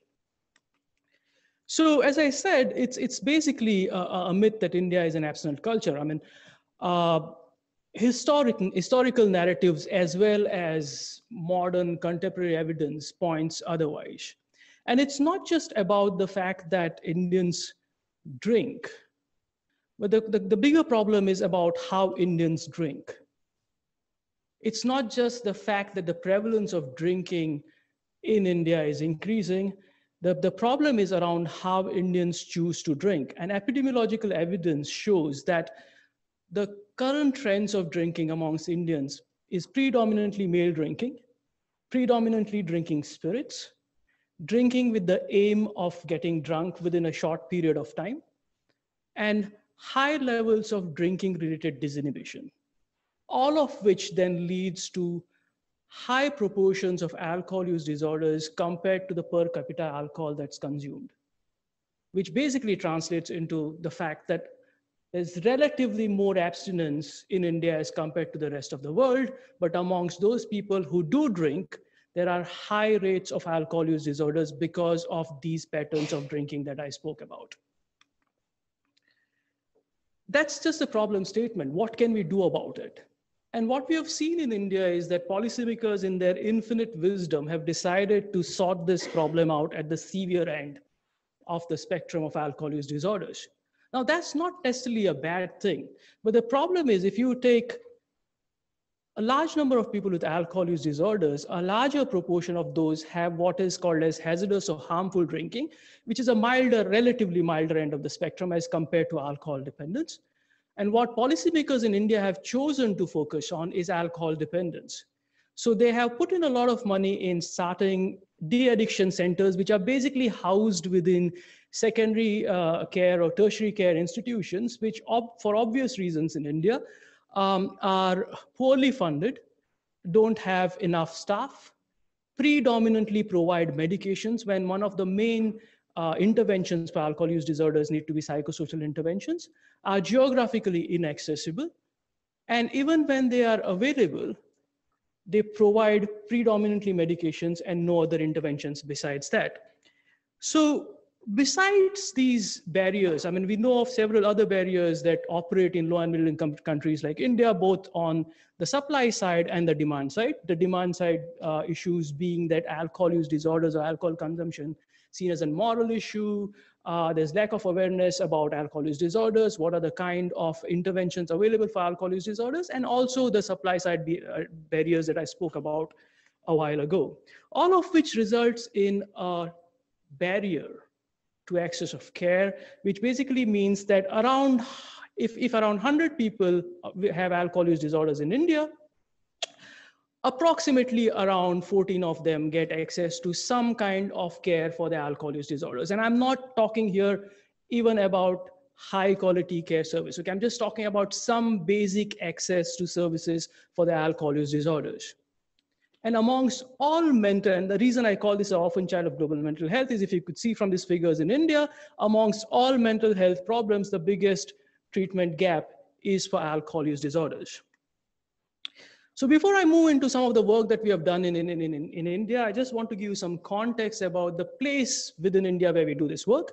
It's a place called Goa. It's a small state on the west coast of India. It's a tourist destination, which was the Portuguese colony until 1961, so it's a huge European influence on our culture. There's a larger Catholic population in Goa as compared to the rest of India, so there's a cultural sanction to drinking. There are low excise duties on alcohol, so alcohol is cheaply available as compared to the rest of India. And there's a locally brewed alcohol in Goa called the Feni. So I'll kind of leave you with this, a little bit of trivia. The little fruit that you see, colorful fruit that you see on the slide there is called a cashew apple. It's not a native of India. It's a native of Brazil. It was brought to Goa by the Portuguese when they ruled us. What the Brazilians didn't know and what the Portuguese didn't know and what we Goans are very good at doing is extracting alcohol from this fruit. It's a spirit. It's a very strong spirit. Goans love it. Many people who are not Goans don't like it because it's got a very strong odor, but when they say that they don't like it, we just Goans just say, that's because you don't know how to drink it. So the questions before us after this problem statement is, how do we bridge this huge treatment gap that we have for alcohol use disorders? And the second big question is, and again, this is based on our experience of doing this kind of work in India, is what is the portability of some of the evidence-based psychosocial interventions developed in Western cultures into a culture which is completely different from that? And these are the two questions that we tried to answer in a program called Premium, in which we try to do two things. One is to innovate the workforce, or task sharing, as we kind of spoken about. And the other one is how to culturally adapt this intervention. And innovating the workforce, I don't want to speak much about that, and Vikram has already kind of highlighted that, but there's a lot of evidence from the global health literature as well as global mental health literature across various countries across the world, including in India, where non-specialist health workers can be used to provide first-line mental health or psychosocial interventions for a range of mental health problems. And the second bit was, how do we make evidence-based interventions developed in the West culturally more suitable, acceptable, and feasible to deliver in the setting that we are working in? So I'm not going to elaborate too much on the processes that we followed to do this in the interest of time, but basically to tell you that it was a rigorous process followed over 2 years. Through these multiple steps, we managed to develop a culturally appropriate or contextually appropriate intervention for alcohol use disorders, which are harmful drinking, based on motivational interviewing and other cognitive behavioral strategies through this process. And this was the outcome of that process, an intervention called Counseling for Alcohol Problems, or CAP, a manualized intervention to be delivered by lay counselors in primary care settings for men with harmful drinking. So at the end of this process, we did have an intervention, but we didn't really know whether it's going to be effective or not. And the proof of the pudding then is in doing a randomized control trial, which we did in Goa, in which we randomized men with harmful drinking in primary care into an arm in which they received enhanced usual care, because usual care is generally in the settings that we work in is nothing. So we enhanced it by giving the mental health care gap guidelines to the primary care doctors in the settings that we are working in. And then the intervention arm was CAP plus enhanced usual care. We started off with recruiting our lay health workers to a very rigorous process of interviews, role plays, etc., followed by very rigorous training in general counseling skills over 5 days and counseling for alcohol problems over the next 5 days, and then went through a very rigorous competency evaluation procedures before selecting our counselors, who then went on to deliver the intervention in 10 different primary healthcare centers. When we say lay counselors, I just want to elaborate the fact that these are people who did not have any previous training or qualifications in delivering any kind of mental health or health interventions. These were people who had demonstrated to have the required soft skills, so to say, to deliver a psychological intervention in the settings that we worked in. Once we had the counselors in position, we started screening for men with harmful drinking using the alcohol use disorders alcohol use disorders identification test in the primary care centers. And those who got randomized in the intervention arms received the counseling for alcohol problems intervention over up to 4 sessions, usually delivered over a week or a fortnight. And this is what we found at 3 months. Basically, the intervention or CAP was superior to enhanced usual care in leading to remission, which was defined as a score of less than 8 on the audit, which means that they didn't have an alcohol use disorder, or more superior in leading to abstinence, and also more number or proportion of abstinent days in the previous 2 weeks of the assessment.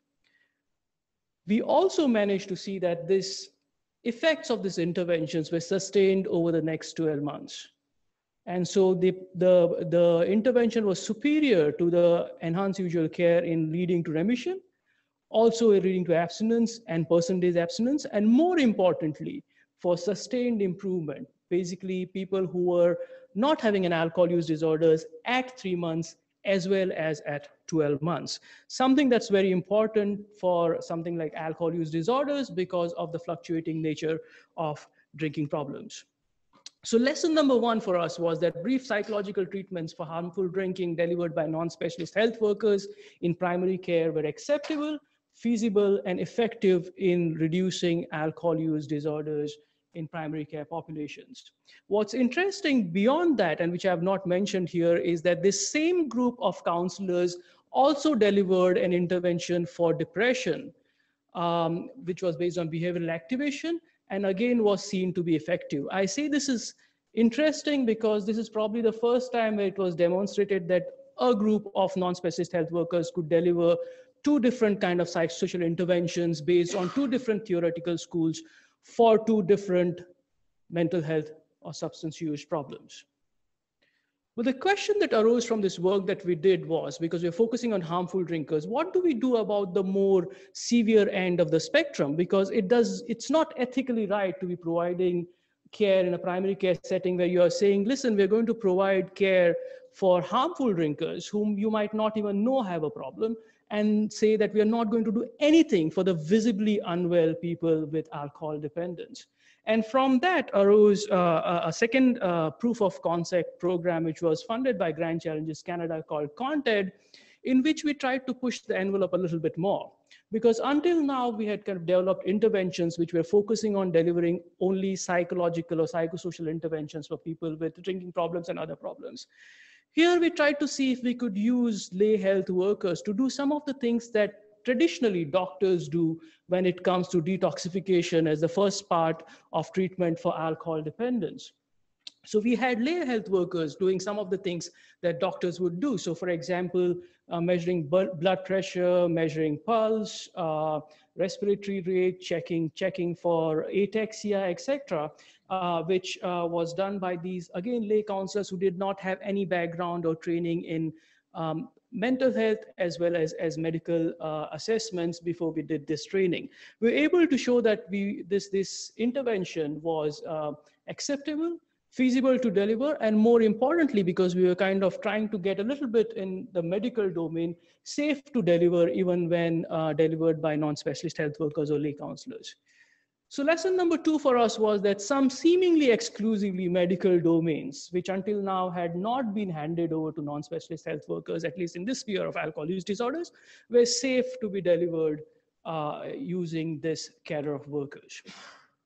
What we also came across as we kind of started doing more of this work was that there was this large group of people or family members and people around those with drinking problems who had huge number of needs which were not met by the kind of work that we're doing, which was focusing on the drinker. And because there's a lot of interrelationships between the drinking problems and people around them, it was very difficult sometimes to not get them involved in the interventions that we were delivering. So we then thought, why not develop and test an intervention which is specifically for these family members, which has nothing to do with the drinker. This is devised and designed to meet the needs and requirements of the family members of people with drinking problems. And that led us to our next program called Supporting Addictions Affected Families Effectively, or SAFE, again funded first by Grand Challenges Canada and then Welcome DBT in India. In this, we tried to culturally adapt an intervention which was developed in the UK called the 5-step method, which is focused on meeting the requirements or the needs of family members of people with drinking problems. This was again delivered by non-specialist health workers or lay counselors. And it started off with an intervention development process and ended with a pilot randomized control trial to look at the feasibility of delivering this intervention. What we found was it was possible to deliver such an intervention to family members. And I say it's possible to deliver this intervention because the first thing was being able to identify such affected family members and then delivering an intervention to them independent of the drinker was a big challenge. So we saw that we were able to deliver these interventions, but we also saw that there were quite a few things that we had not accounted for and which we need to kind of think about moving forward. So for example, in a closely knit and family-based culture like India, it was very difficult to speak to predominantly spouses of men with drinking problems to convince them that they had their own needs, emotional needs, cognitive needs, which were independent of the drinker. And so some of these cultural barriers to acceptability of this intervention came up, and this is something that we are exploring in our future work. And the last bit of work that we're currently working on is because we've kind of looked at the more severe and moderate end of the spectrum and not done much work on the hazardous drinkers, where we can actually focus on reducing risks of developing harmful or dependent drinking, was providing care for these people who usually won't turn up at health services because by the very nature or definition of hazardous drinking, these are people at risk and have not yet developed any health problems. So we tried to use some basic technology to deliver this intervention based on some evidence that is there in smoking cessation and other health-related problems such as obesity and basic text-based intervention for hazardous drinkers in 3 different settings: primary care, workplaces, and educational institutions. We just about started the pilot randomized control of this intervention. So watch this space. We don't have the results yet. Where do we go from here? So we've kind of now developed some interventions which have looked at harmful drinking, some at dependent drinkers, developing an intervention for hazardous drinking, and for family members of people with drinking problems. What I've increasingly realized that it's very difficult to have these kind of independent programs or independent interventions for what is a spectrum of disorders. And so we're thinking about how we can integrate these different interventions for the spectrum of alcohol use disorders and their family members to see if we can provide an integrated program which takes care of the needs of all these people. We are increasingly planning to get into prevention of substance use, alcohol use disorders, and other substance use disorders, especially working with young people at an age where there's initiation of drinking, which in the case of India is around 13 to 14 years. We are thinking about how we can translate the evidence that we now have into a change on the ground. A lot of the randomized control trial evidences that we have does not necessarily translate into changes in policy. One of the things that's happening in India right now is a program called Ayushman Bharat program, which is universal health coverage for citizens of India. And we have been able to integrate some of the outputs of our work in the case of alcohol use disorders into the guidelines that have been developed for this program. So hopefully in the near future, we'll be able to see the translation of some of this work that we have done into policy in India. So that is in a nutshell some of the work that we have done in the field of alcohol use disorders. I guess if there are questions, I'll be able to take them up in the panel discussion that comes shortly after. Thank you very much.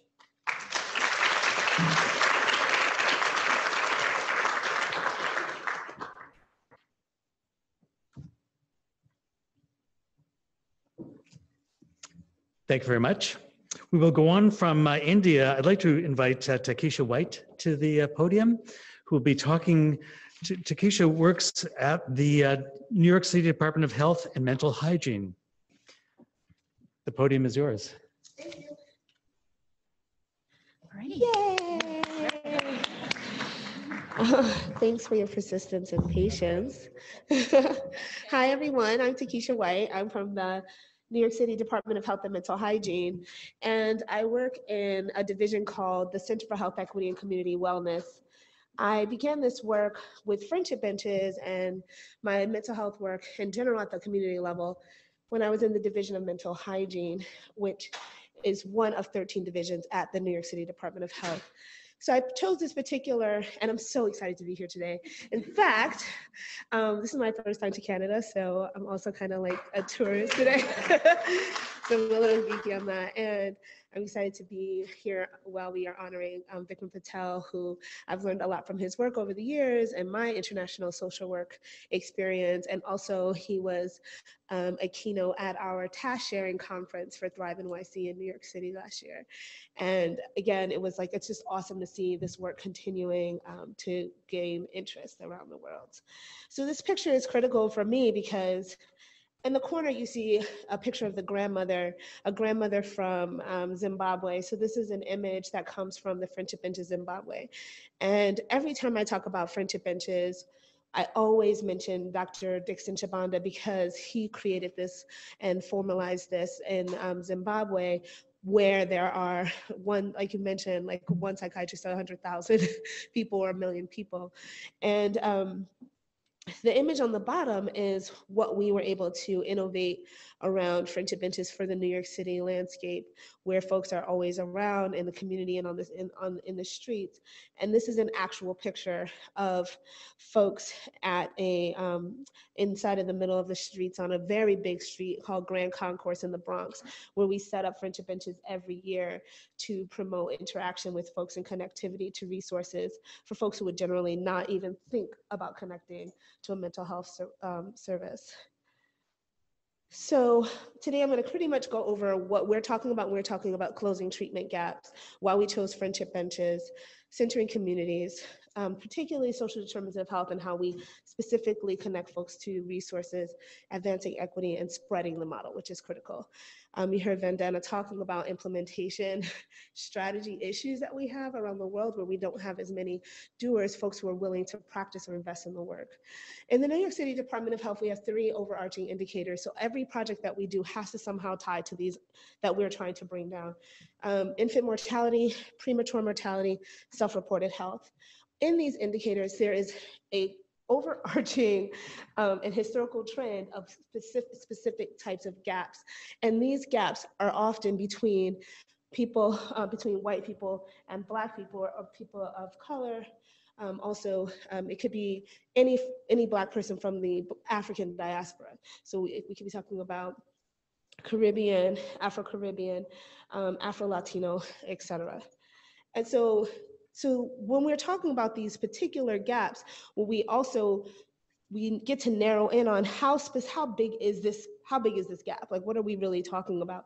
So we can look at the gap for infant mortality. There's a disparity by race and ethnicity. For self-reported health, there is a disparity by race and ethnicity. So that's how folks talk about or experience their own health or their own experience of health within their bodies or within their neighborhoods and communities. For premature mortality, again, there is a disparity that is by race, but also persists by neighborhood. So I bring this slide in because we were able, as many of you have probably heard, your health can be determined many times by your zip code. So you can say, based on where somebody lives, how many years they're gonna live, right? And so when we're thinking about mental health in New York City, and we have this massive organization called the Department of Health, and this gargantuan bundle of funding called for Thrive NYC, we find that if we're not specific and targeted, when you have a city with 8.7 million people, you're going to end up giving the resources and the programming to the same folks who are over supported and actually saturated with resources. And then the folks who continue to live in historically disadvantaged neighborhoods and communities will continue to reflect poor health outcomes. And so demonstrating these things, and when we know that mental health is a driver, as you were talking about this disabling, Vikram was talking about whether we focus on what's disabling folks or what's actually killing folks, when you know that folks, when there's a loop between obesity and depression, there's a loop between, depression and diabetes.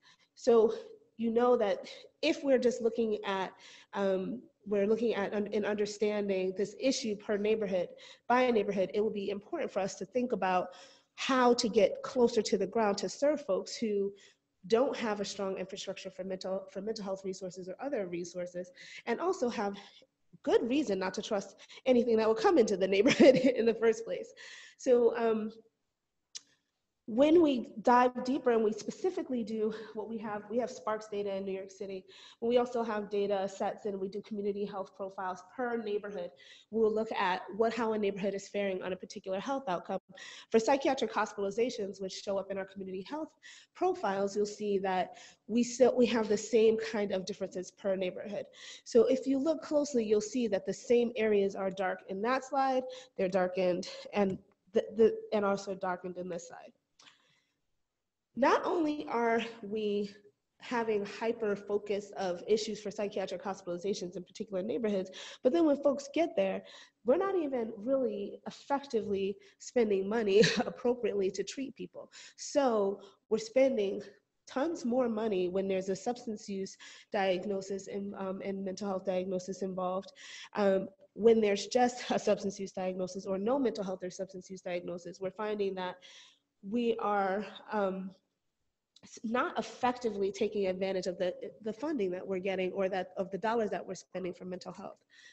So when Dr. Gary Belkin, who was the Executive Deputy Commissioner of Mental Hygiene in the Division of Mental Hygiene for the Department of Health, had an opportunity to think about how could we expand and explode mental health for New York City, he came up with, working with community-based partners and community members, a 6-principle approach to increasing mental health access for all New Yorkers. So Thrive NYC is a roadmap that was developed to create and increase and actually kind of redesign and transform the mental health system for New Yorkers in New York City. And it had 6 principles: change the culture, which is essentially ending stigma and getting people talking about mental health; acting early, which is the first, as Dr. Patel brought forward, thinking about the first 2 decades of life and the prenatal stage for women. So thinking about depression for mothers. Closing treatment gaps, which is where we focus for the friendship benches, partnering with communities, which is also a tenet for friendship benches, but working closely with community members. Using data specifically to, first of all, our data system was a mess in the city, but actually using data to get more closely to the problems and seeing how we can understand what's happening and then respond in a relevant, creative way. And then positioning the government to lead. So having an Office of Thrive or having a tenet that requires the city government to always focus on mental health. or have to close by executive order the office, which would of course get a lot of press and create a lot of stress for any political figure. So setting it up where you kind of embed mental health in the way the government is working is a critical component of Thrive.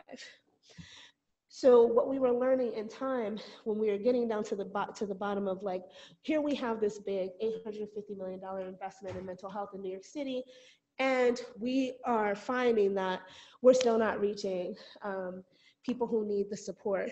We're not, there's a gap in the neighborhoods, which means there's a gap in the populations because neighborhoods are often segregated of folks who are receiving this care. And then when they do get the care, they're not getting the appropriate care because of bias. So what we're finding is that racism,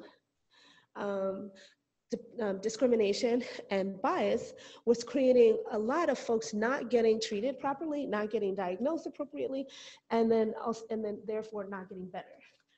So there you have another reason why folks are not going to trust the system. So you have folks who need the help. They're not going to go get the help because they're like, I'm going to walk in the door and you're going to, you know, assume a certain case for me. And then that's going to have all kinds of ripple effects for my families, all kinds of ripple effects, which I was thinking about when Vikram was speaking. He brought up the case around folks being misdiagnosed, the women who are being misdiagnosed around having a sexual particular, maybe a STD, when there were actual, you know, things going on in the home and personal problems happening, and probably also social services, social factors that were creating tons of stress. I participated in a conference recently that talked about the pipeline between sexual assault and premature mortality in women. And you can see that there's an actual tie during the time of labor where women are triggered by certain experiences and then have complications in birth. So there's all these things that we're just not thinking about the whole person when we're going into certain health systems and certain health care facilities. And especially if you think about the history of looking only at the individual and then focusing on the genes and biology and not thinking about the social context with which they live in a space like the United States, where we have such significant disparities and such that are directly connected to racism and structural racism. So we decided, like, Dr. Belkin comes to me and he's like, hey, Keisha, you're the community person. You connect folks all the time. You create and innovate programs on the ground. Here's something. I want you to see if you can figure this out and make it happen for New York City. And he handed me the pamphlet for Friendship Benches Zimbabwe. And I was like, got it, I'm gonna do this. First of all, I worked in Zimbabwe, loved it. Let's do this. You know, I think this is great. This is a great idea.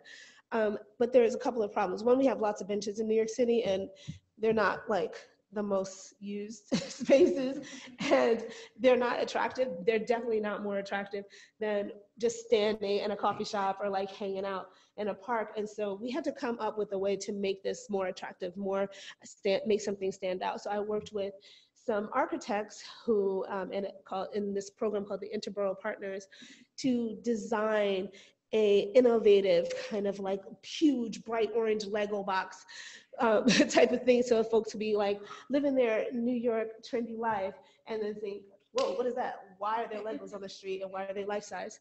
And have someone kind of be able to pop out and be like, hey, how you doing? What's going on? How's everything going? Well, I'm great. What's this?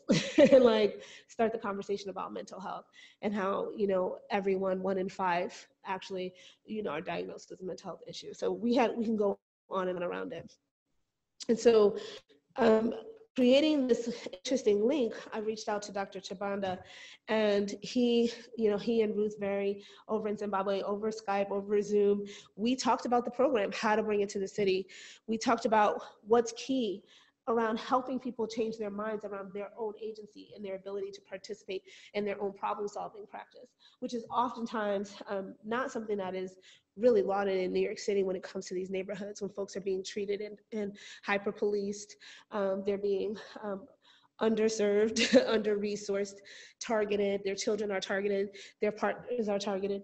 They're not seen as partners. They're not seen as co-creators. And so it's often hard to change that mindset and have folks believe in their own ability when their own efforts have been so undermined in a structural and systemic way for most of their lives. One thing that I was able to really spend time understanding was the modality that they trained in. So we learned about the problem-solving system or training that they offer. Why grandmothers, so folks who are trusted, who just like Vikram said, are not planning on leaving no time soon in their neighborhoods, who care about the community members and have no judgment, which is critical. So I'm a social worker, and I didn't want a bunch of like happy-go-lucky social workers coming in there like, oh wow, there's so much to study here, whoa, can't wait to like help you out. And folks are like, nah, I'm good. So I wanted to like create an experience for folks that they would feel more natural, you know?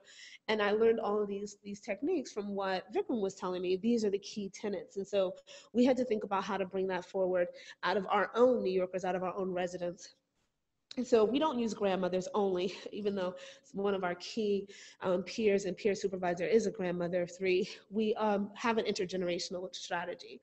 The other thing to think about with Zimbabwe is that there's a huge piece about culture and supervision and like continuing to reinvest in your staff. So they go through ongoing trainings, they spend time with each other, they get economic stimulus type of activities, they can earn money in various ways, they can work on schedules that work for them. They're flexible. So we had to think about that for New York City. Some of the folks who work with us have services. They receive services because they're individuals with lived experience with mental illness. So I'm not trying to interrupt with nobody's checks with this little small check that I'm probably able to give them from funding from the Department of Health. So we will pay people based on their budgets so that it doesn't interrupt with their earnings. So this is something to really keep in mind. You know, I'm a child who was in the welfare system growing up. And every time my mom would step into a space where she would have an opportunity to do work, we would lose our clothing allowance. And so she would be like, dang, I can't do this. Like she had 4 kids in our house. Here she is working at a detention center, cooking food for some kids. And that check like completely debunked her resources for clothing. And so now we're getting our clothing from trash bags from family members kind of pitching in. With that in my mind and my personal history, I'm like, I'm not trying to offer this small check to somebody if I can't offer them, if this isn't going to be a leg up for them. If this isn't going to result in them maybe being able to take a vacation or them being able to do something nice for their child, like even buy them a bicycle. And these are things that have actually been shared back with me. And that's from my personal history, understanding what it's like to live inside the system in the United States. So here's the screen. So I want to show you guys a video so you can hear from these folks that I'm talking about. Benches is a new innovative program based on organic communication and just asking people how they are and meaning it when you ask them how they're doing. Friendship benches should be all over the world. It's so huge that they are sitting at these benches in the heat for the chance that maybe somebody will walk by that would need some help. They'll be able to sit there and connect them to care. We've had some amazing peers on our team. You know, Stephen Lopez, who lives his recovery daily, has in fact walked over 10 people to medical detox just from giving his story and being committed to the change that he can be in the community. I can see a mirror. I can see myself on the other side. I can see what they're going through, I went through. Skip has lived a very complex and challenging life, and now she's this hero to so many. She leads our peer work as the peer supervisor. Every conversation makes a difference because people are heard. It's like, yeah, you know, you've been there, you can help. Those person-to-person, those peer-to-peer relationships and feeling comfortable in one's surroundings really do make a difference.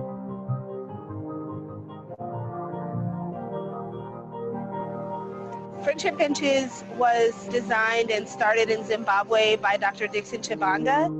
And in the last year alone, more than 30,000 people received treatment on the Friendship Bench in Zimbabwe.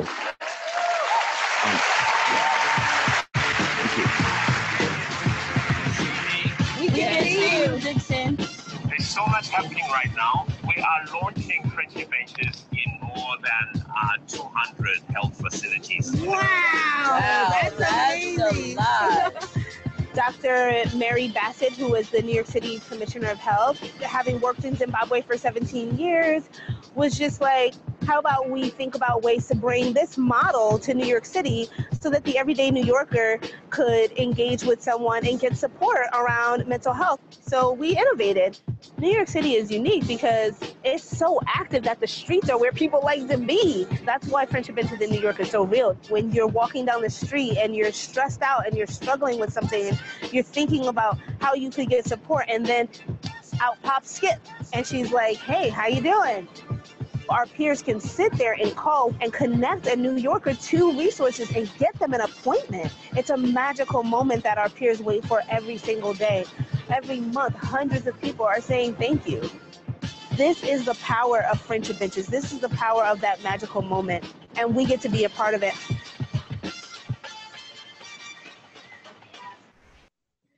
So I wish, like, every time we get I get a chance to share a video of Skip or Steven and talk about their impact or their work in this city, it is so humbling. It's particularly humbling because when I first interviewed them and I first sat across from them and they're telling me their stories about living under bridges or sitting on top of hills, you know, using or losing their families, being dependent on substances and dependent on systems and dependent on family members, and feeling useless, feeling disempowered, feeling like there was no hope. When I see them as leaders in leadership positions, and you know, they've recently been interviewed by Good Morning America, by Telemundo, by Univision, I get so moved because I actually know that's real. Their stories are real stories. They're real people. And it's just like we talked about, when you when you allow an investment in someone's triumph and hard work and perseverance, and it changes their social status, it changes the way people look at them. You know, Skip was able to purchase a vehicle. You know, she leased it, but she, you know, she has a car, you know, and Stephen was able to, for the first time, unenroll from health benefits from within the city. So he no longer gets any kind of benefits from the city. And he told me this with tears in his eyes after 3 years of working with friendship benches and being a full-time employee, based on his triumphs and skills and with his desire to give back. And so that's how the numbers, of course, have gone up. This was back in 2017 when we were doing this, putting this video together. But friendship benches has also scaled up. They've treated 80,000 people to date in Zimbabwe. They've moved on to Malawi, Kenya, and Zanzibar, and United States. And more folks are looking into it, but more and more folks are not funding the program. And so there's still a gap there where we need folks to not just like the idea and want to hear about these models, but actually invest in creating safe and innovative, no strings attached. I'm not asking for your social security, not asking for your child's name. You don't have to give me your address. I don't even need your first and last. I just want to make sure you're okay. Really investing in strategies that make people feel safe and comfortable. Of course, this model is informed by evidence, and it comes from the cognitive behavioral therapy model or technique, and you know, treatment and care for mental health, which is very common, but it's broken down so that people really see themselves as part of their own solution. And it takes some intensive training to make the work effective, but it also continually providing supervision and care to the peers, so that while they're in their recovery and they're hearing stories that they can relate to and that maybe come up for them, they get a chance to have someone to talk to. They get a chance to sit in peer networks and have conversations that support themselves continuing to be successful in their recovery. So they're professional heroes, they have lived experience, they have vital community knowledge. All this is critical because they're folks that we don't always think about putting in permanent positions. We don't always see a person who is homeless and see their future as a peer supervisor. And I think it takes that kind of radical imagination to really change the landscape for folks. So this is our impact. These are some of our peers right now. The one thing about friendship benches is that we are really non-traditional. So we're everywhere. We're at events, we're at parks, we're at playgrounds, and we're also every day in the community on the corner and benches. And so you don't see a conversation about mental health as something that's in a white-walled space. You don't see it as a space that you have to fill out a bunch of forms. You see it as something that's woven into the built environment and fabric of your neighborhood. And the most common conversations that folks talk about are depression, anxiety, and suicidal ideation / substance use, and they're very close. Those are our most common topics, but they talk about all these things at friendship benches. And our peers, we have folks who have specialties, so we have recovery folks who have lived and been homeless with a mental illness. So we have folks who are who have specialties with LGBTQ communities. We have youth peers, et cetera. So really trying to make sure that we touch upon a broad spectrum with relevant providers. So one of the things about friendship benches is that we use a service called NowPal in order to directly connect folks to resources for social determinants of health, associated to their social determinants of health.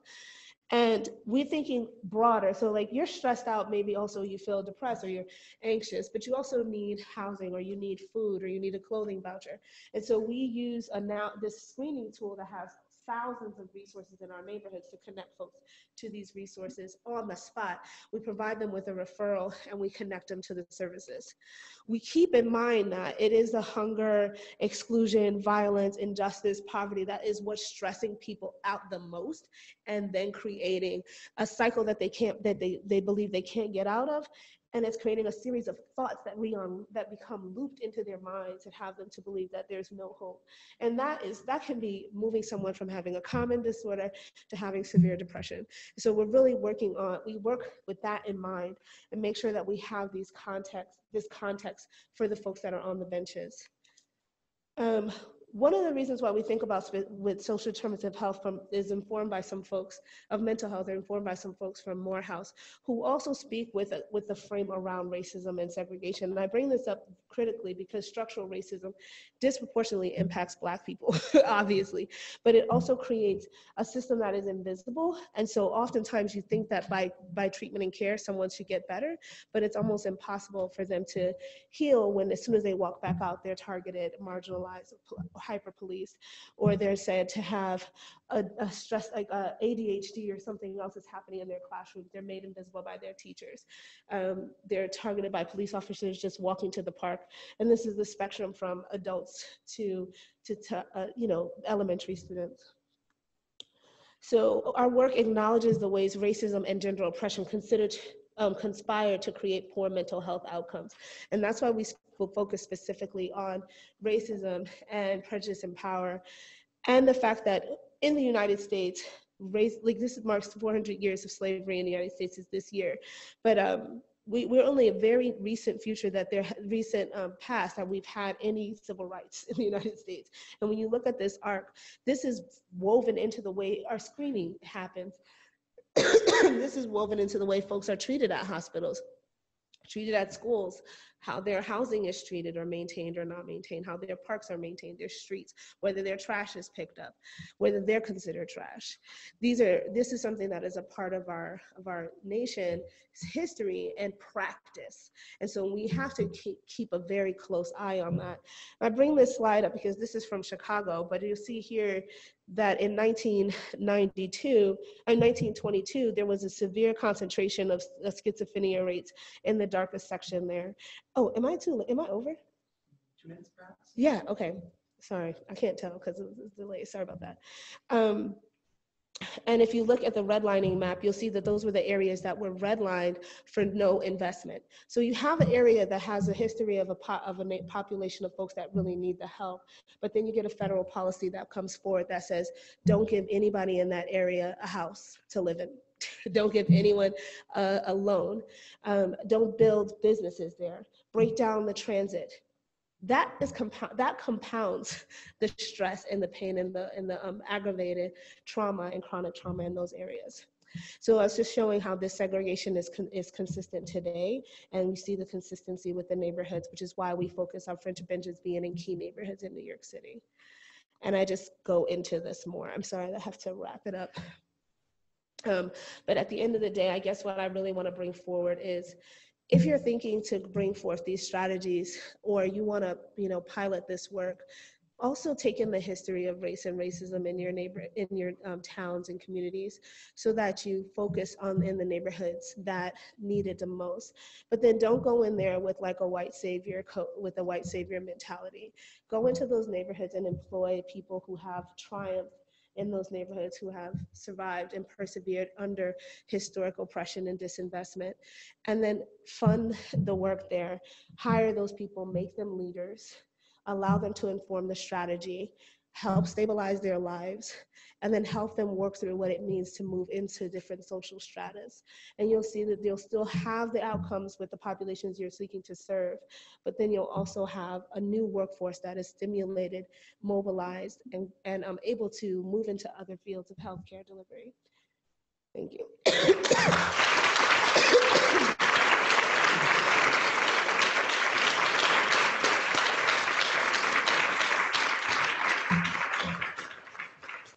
Is right. Sorry to rush you, and great example of successful implementation. Congratulations.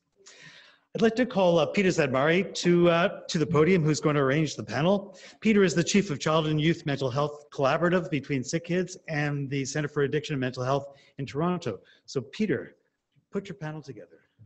Right, so may I ask the panelists to come up to the table? And in the meantime, I'll just say what a delight it is to be here today and to hear about the amazing progress that the area of global mental health has managed to accomplish in the last number of years.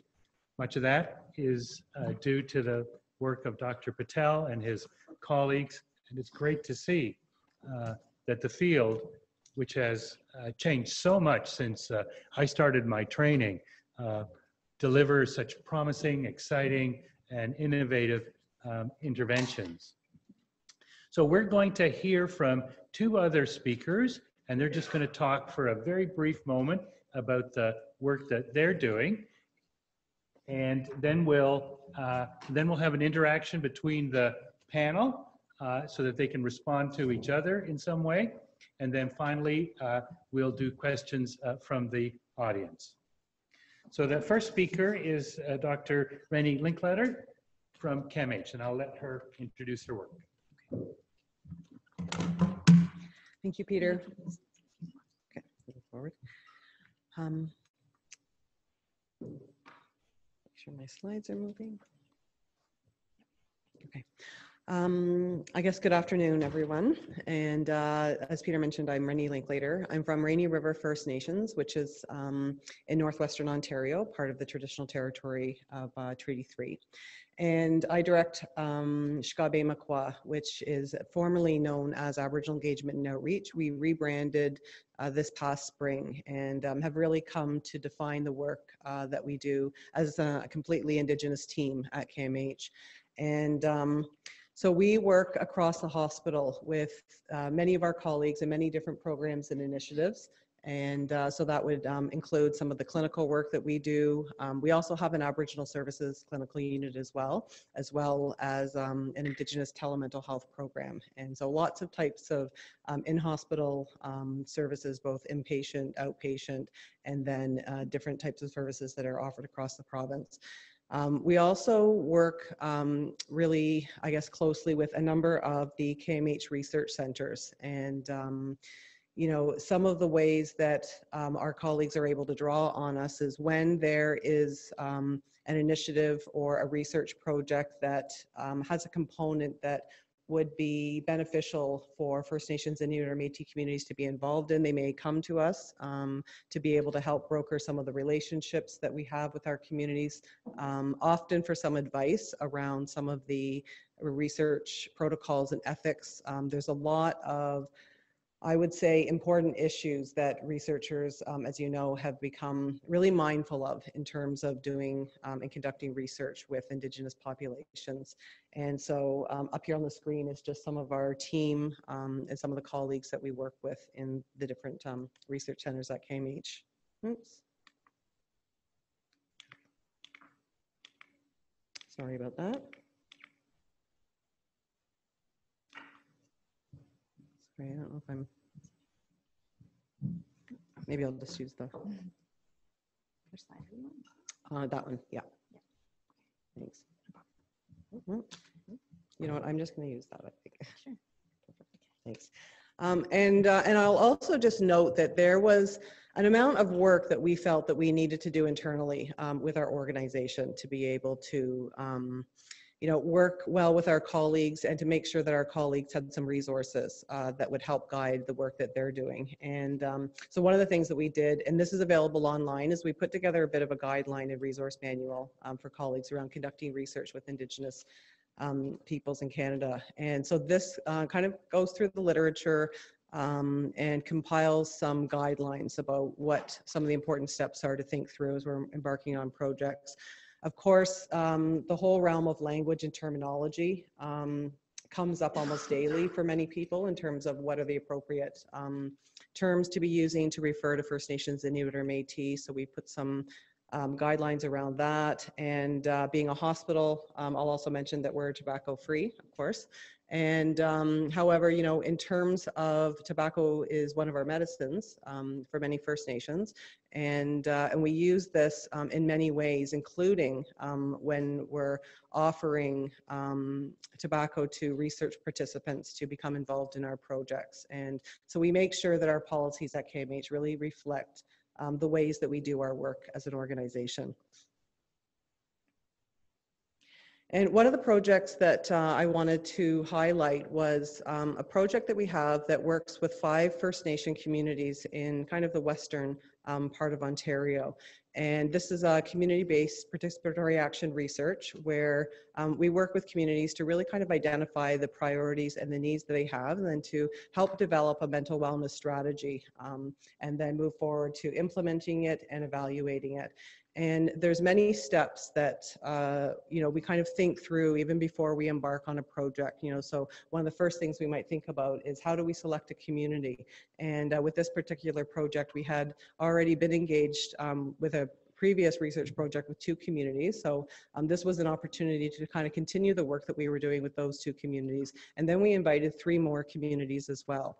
And so as we're thinking through those process, what we would then do is we would connect with the health staff and the health director and some of the other mental health workers that might have some information or some knowledge or some experience about why a project like this might be helpful or beneficial for their communities. And if they feel that it might be a good fit, then we write an invitation letter to Chief and Council. And there's a lot of, and this becomes part of the important process around ethics and protocols, is seeking appropriate community consent. And so then after we issue the letter, often we're then invited to come and do a presentation. So myself and Samantha Wells, who's a director of our mental health, or Institute for Mental Health Policy Research, is the principal investigator on this project. And so her and myself would go out with other team members and present as Chief and Council and talk about the project and get some you know, just kind of interest from them to see if this might be something that they're interested in implementing in their communities. And often what happens is that what kind of confirms their involvement is they pass an official band council resolution. And so this becomes something that is recorded on record. And this becomes important actually in terms of sustaining some projects, because as we all know with elected leadership, sometimes that leadership changes. So we want to make sure that if we're continuing on a, you know, a multi-year project, that we have a mechanism within the community to be able to continue regardless of who the leadership is. And then once the community comes on board, we hire local community members, and we really do our best to flow as much funds to the community as possible. So sometimes that means renting space within the communities for offices, obviously hiring communities and community members and helping to build their capacity. We also create community advisory committees as well, or circles as well. And so on the advisory, that could include leaders, it could include elders, staff members, people with lived experience, and anyone really in the community that might have an interest in being part of these dialogues and helping to advise on some community processes. And then I guess the next step, notes, is that we then embark on a process to be able to develop a collaborative research agreement, which would include a data sharing component. And because of the issues around OCAP principles, which are the ownership, control, access, and possession, This really sets forth a kind of a practice and a guideline for us to be able to work with communities to make sure that if we are using community data where possible, we are able to kind of utilize those principles. And sometimes it might not be fully possible to implement all of those principles. So for example, the possession piece, the community may or may not have a repository to be able to actually hold their own data. And so these are things that are then outlined in the data sharing agreement.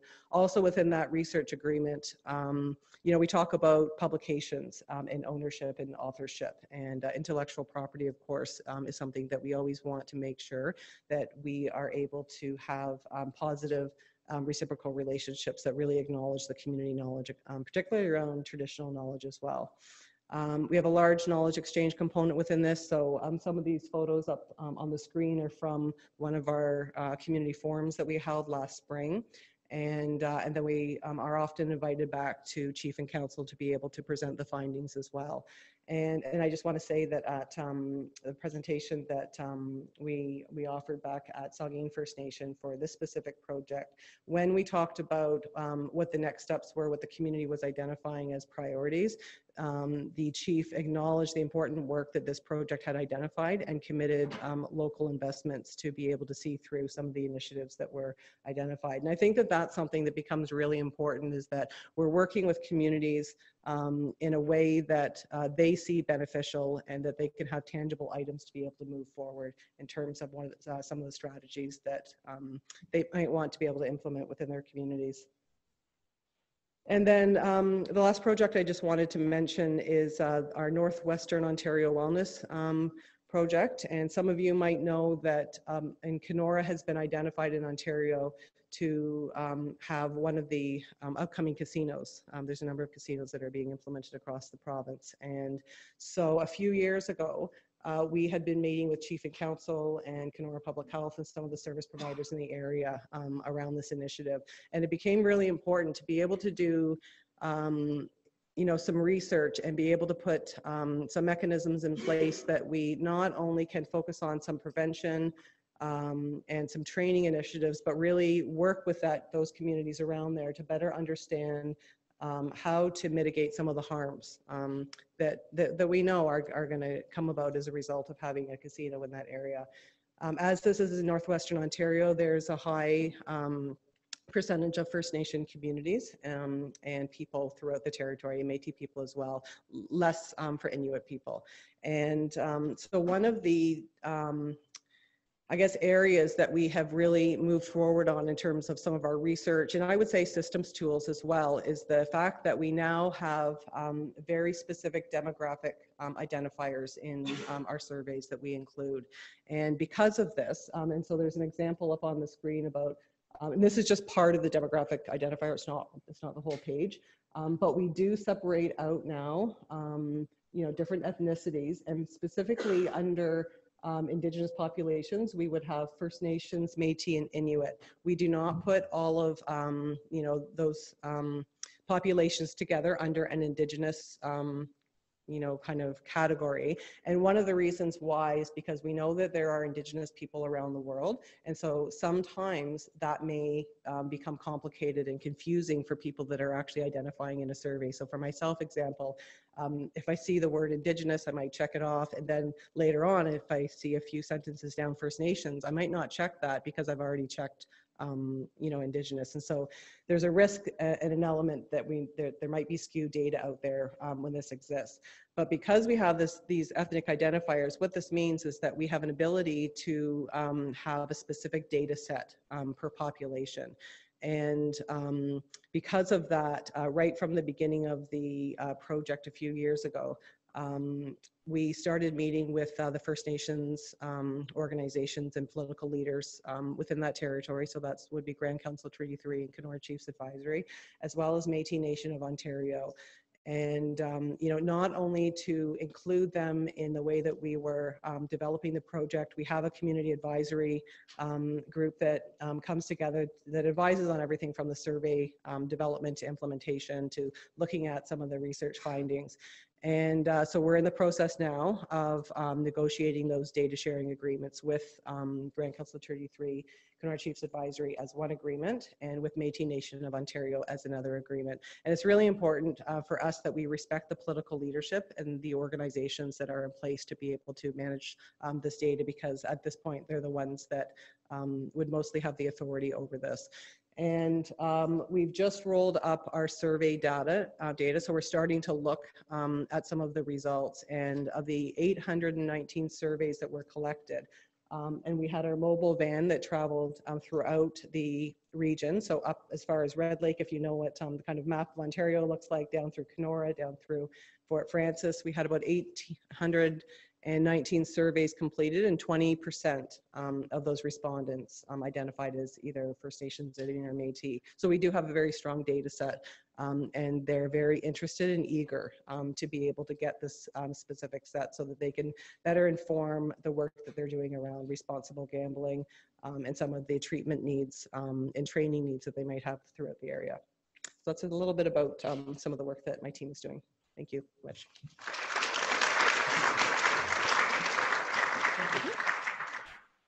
Thank you, Rennie.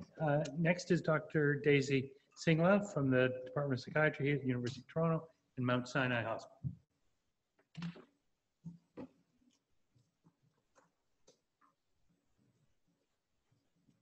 I might need some assistance here. Yeah, no, I'm having a bit of trouble. This is a lot more challenging than it looks, I promise. So perhaps in the interest of time, I'm just going to introduce myself briefly. As Peter had mentioned, my name is Daisy. I am a clinical psychologist by training. I'm an assistant professor at the University of Toronto within the Department of Psychiatry, and I'm housed out of Mount Sinai Hospital. I was mistaken as a medical resident earlier today, so as you can tell, I haven't been in this field for very long, and it's such a pleasure to share this stage with such esteemed colleagues. And to celebrate Vikram's success, one of many successes with regards to his prolific career. But I think the description that describes me best is that I'm a global mental health researcher. Though I am born and raised in Canada, my parents are from India, and I'm not going to go through an entire biography because I recognize that you probably have many questions for our esteemed guests.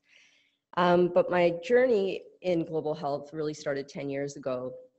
And that inspired basically this recognition that many of the lessons learned in global health need to be brought to our local context here in North America. And Keisha, you did an excellent job of highlighting that. Very briefly, for my PhD thesis, we implemented a parenting intervention, which also focused on maternal mental health. It was, I think, among the first that integrated both child development and a focus on improving maternal mental health, reducing depressive symptoms. We collaborated with a local NGO. We focused on both parents, mothers and fathers, and there was 12 group sessions in rural Uganda, 350 kilometers north of Kampala. And if you're interested in this study or any of our work in Uganda, I'm happy to describe that in more detail, but it's been published in the Lancet Global Health in 2015. And that's what really catalyzed my interest in maternal mental health, as well as my experience in India. If you don't recognize this logo, that probably means you haven't been paying attention to the last 4 hours.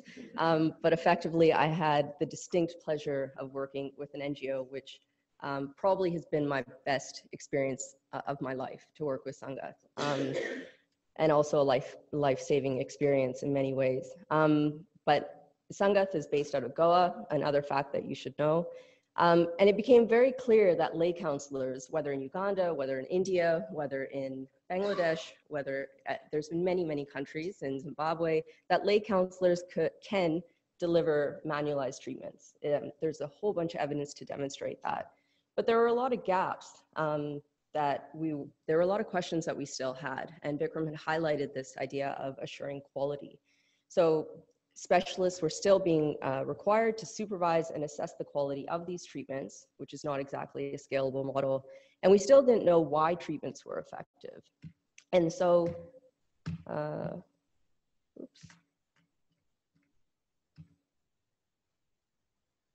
I seem to be missing a slide. But in any case, it was very, very clear that that there were brief evidence-based treatments that were effective, that could be delivered by lay counselors, among other non-specialist workers, that these treatments were delivered, and the supervisor played more of a role, the experts played more of a role as a supervisor or evaluating or assuring safety.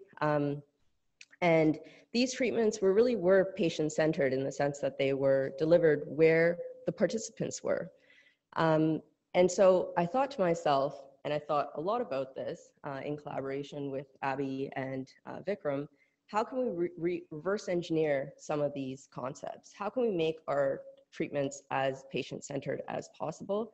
And also recognize that this is a huge movement that actually started in the US and the UK with regards to paraprofessionals.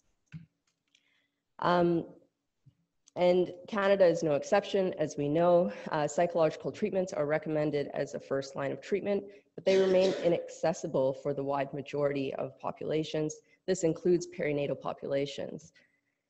So very, very briefly, we were, after many months and much deliberation, we decided to apply for, and we were very fortunate to win, a pragmatic clinical study award from an organization called PCORI. PCORI is a US-based organization which stands for Patient-Centered Outcome Research Institute. And I would say that they're very much a global health institute. So everything that I learned within global health, global mental health, are values that they aspire to.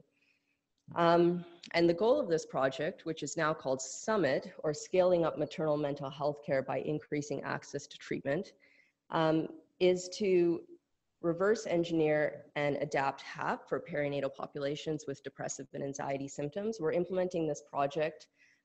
Our trial is kicking off in January in Toronto, Chapel Hill, and Chicago. And if successful, when successful, it will be the largest psychological treatment trials for perinatal populations. Our goal is to examine the who, how, why, and who, how, why. There seems to be missing a what, but in any case, we are comparing non-specialists, which in this context are nurses, to specialists delivering brief behavioral activation. We're also comparing telemedicine to in-person, and this is a non-inferiority trial. So we're looking at equivalence in terms of the effect on depressive and anxiety symptoms among women in the perinatal phase. Based on my experiences in the global mental health realm and working within Vikram's trials, we are also exploring mediating pathways as well as assuring quality through a scalable model of peer-led supervision. I'm really excited about this trial. It involves 24 collaborators. It involves many, many stakeholders, all the way from patient and patient advocates to individuals who work and lead insurance companies.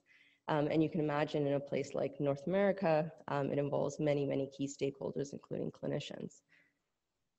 So in short, I think the best way to introduce myself is I'm a global mental health researcher who's had the distinct honor and pleasure of being mentored by this year's Gairdner Global Health winner, Dr. Vikram Patel. Thank you.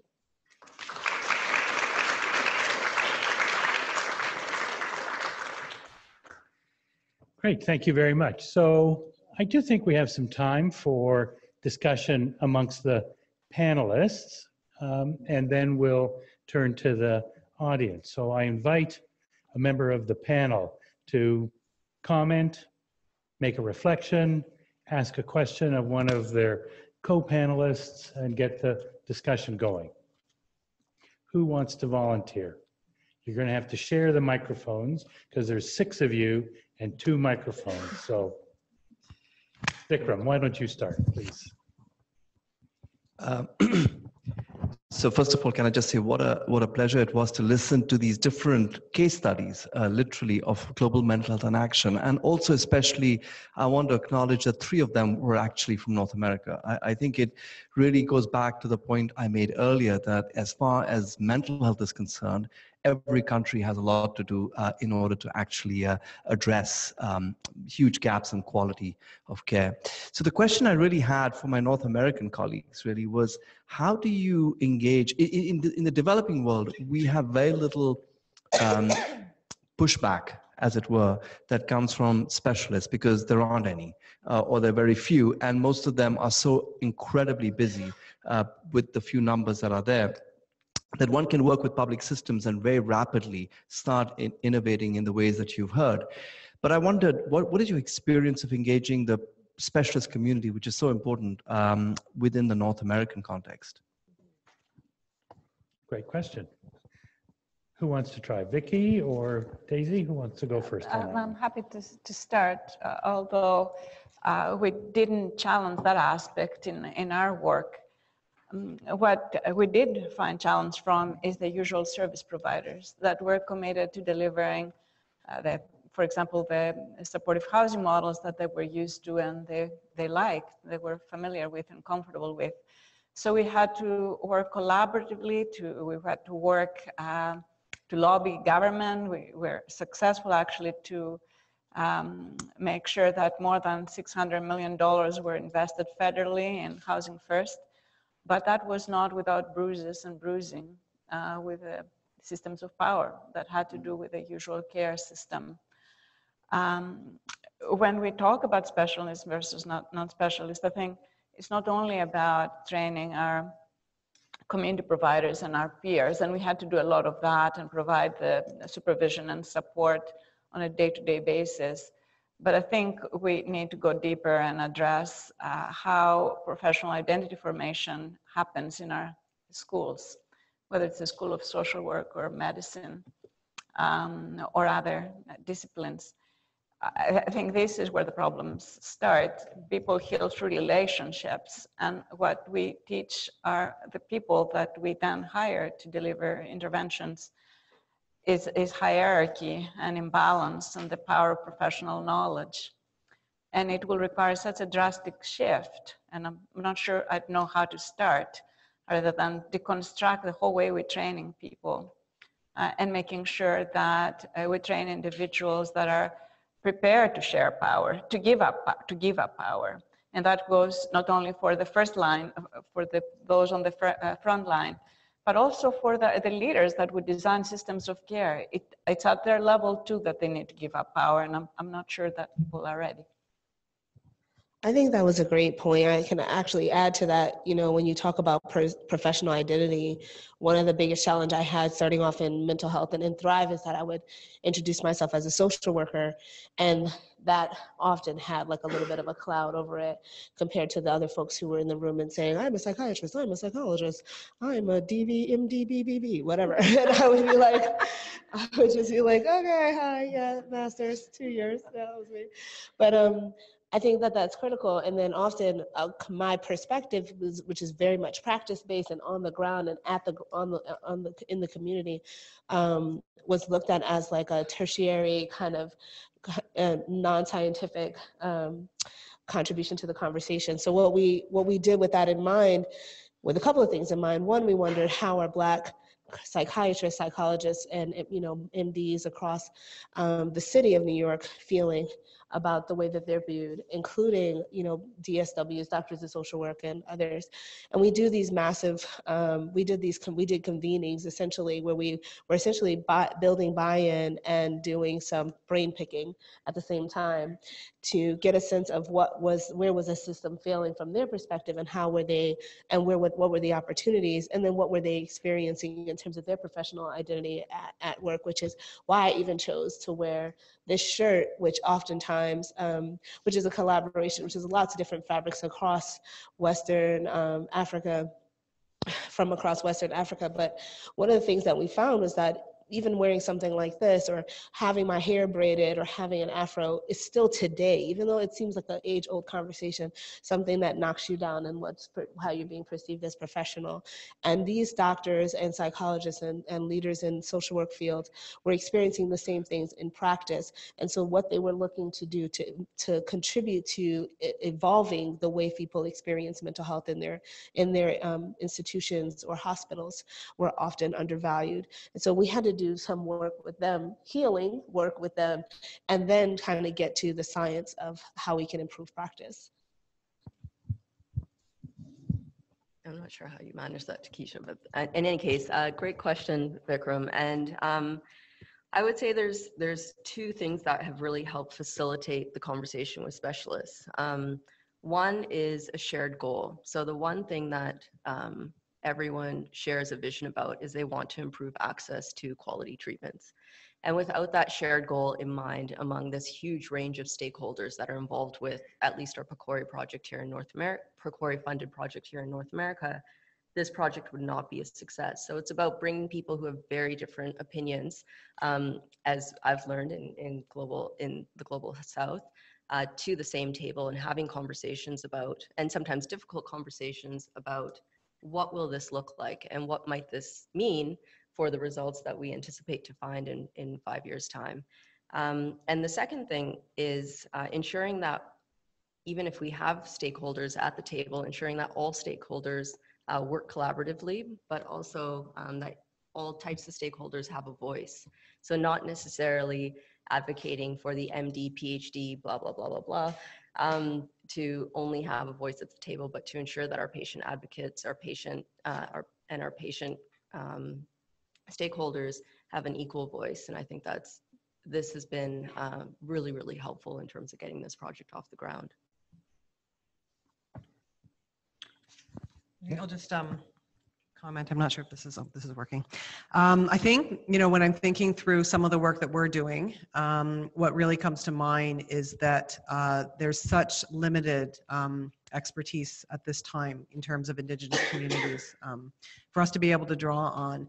And, for example, like I can think of like the 4 First Nation psychologists that we have in Ontario. And we continually go to them, whether we're talking about adapting CBT or various different types of initiatives and projects. And so there's an element that, those that have acquired those types of skill have a keen interest in being part of these larger projects, discussions that would improve practices and processes, that really address our health outcomes.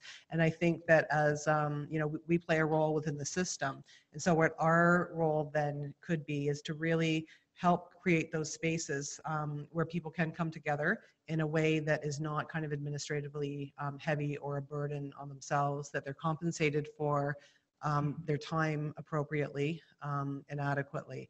And I think about even some of the differences of the mental health interventions, whether they're, interventions that have been developed from the ground up based on First Nations kind of worldviews and thoughts, or whether they're culturally adapted.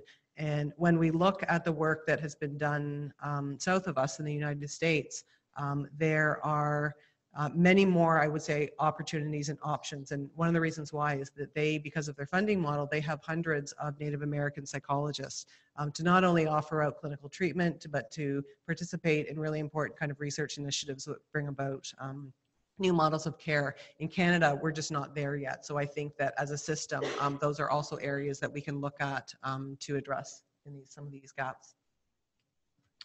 Okay, maybe I'll turn to the audience now. So the trick with the microphones is press the microphone button. If it's flashing, don't say a word. Your turn to talk will be when the light stays on. So please press the buttons and it'll go in order as to when you press the buttons, like a game show. All right? So questions from the audience. Yours is stable. Go ahead, sir. I guess I won the button pressing race there. You spoke at the start about how there's needs in every country. The International Committee of the Red Cross earlier this month spoke about the needs in humanitarian crisis and spoke about how people in conflict zones have 3 times the rate of needs. And I wonder if anybody on the panel had any comment on that, or if you felt like the global mental health space is spending enough effort to address people at places like Syria and Yemen, DR Congo, that are affected by conflict. So press the button to turn it off. Thank you very much.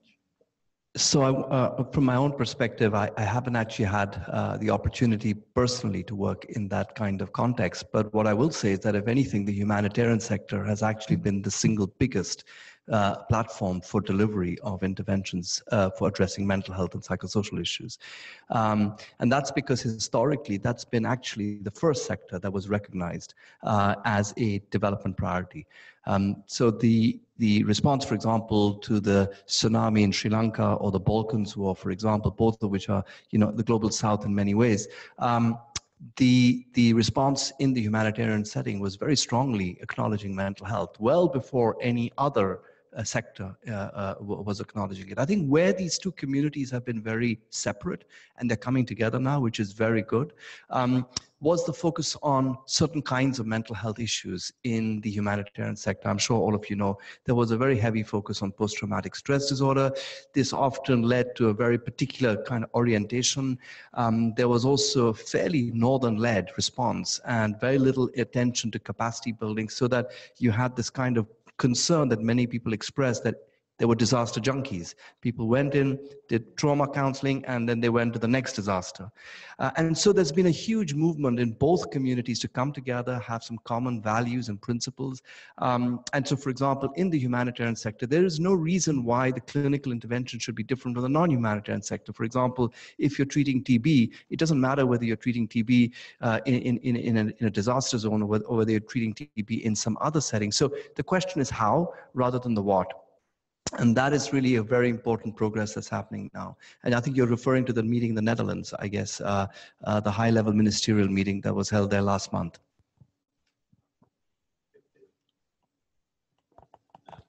So, yeah, see, it ain't going to work. Sorry. So I'll go to the question over there. Hi. It seemed to me that there must be traditional knowledge and traditional practices and traditional culture around mental health that we could all learn from.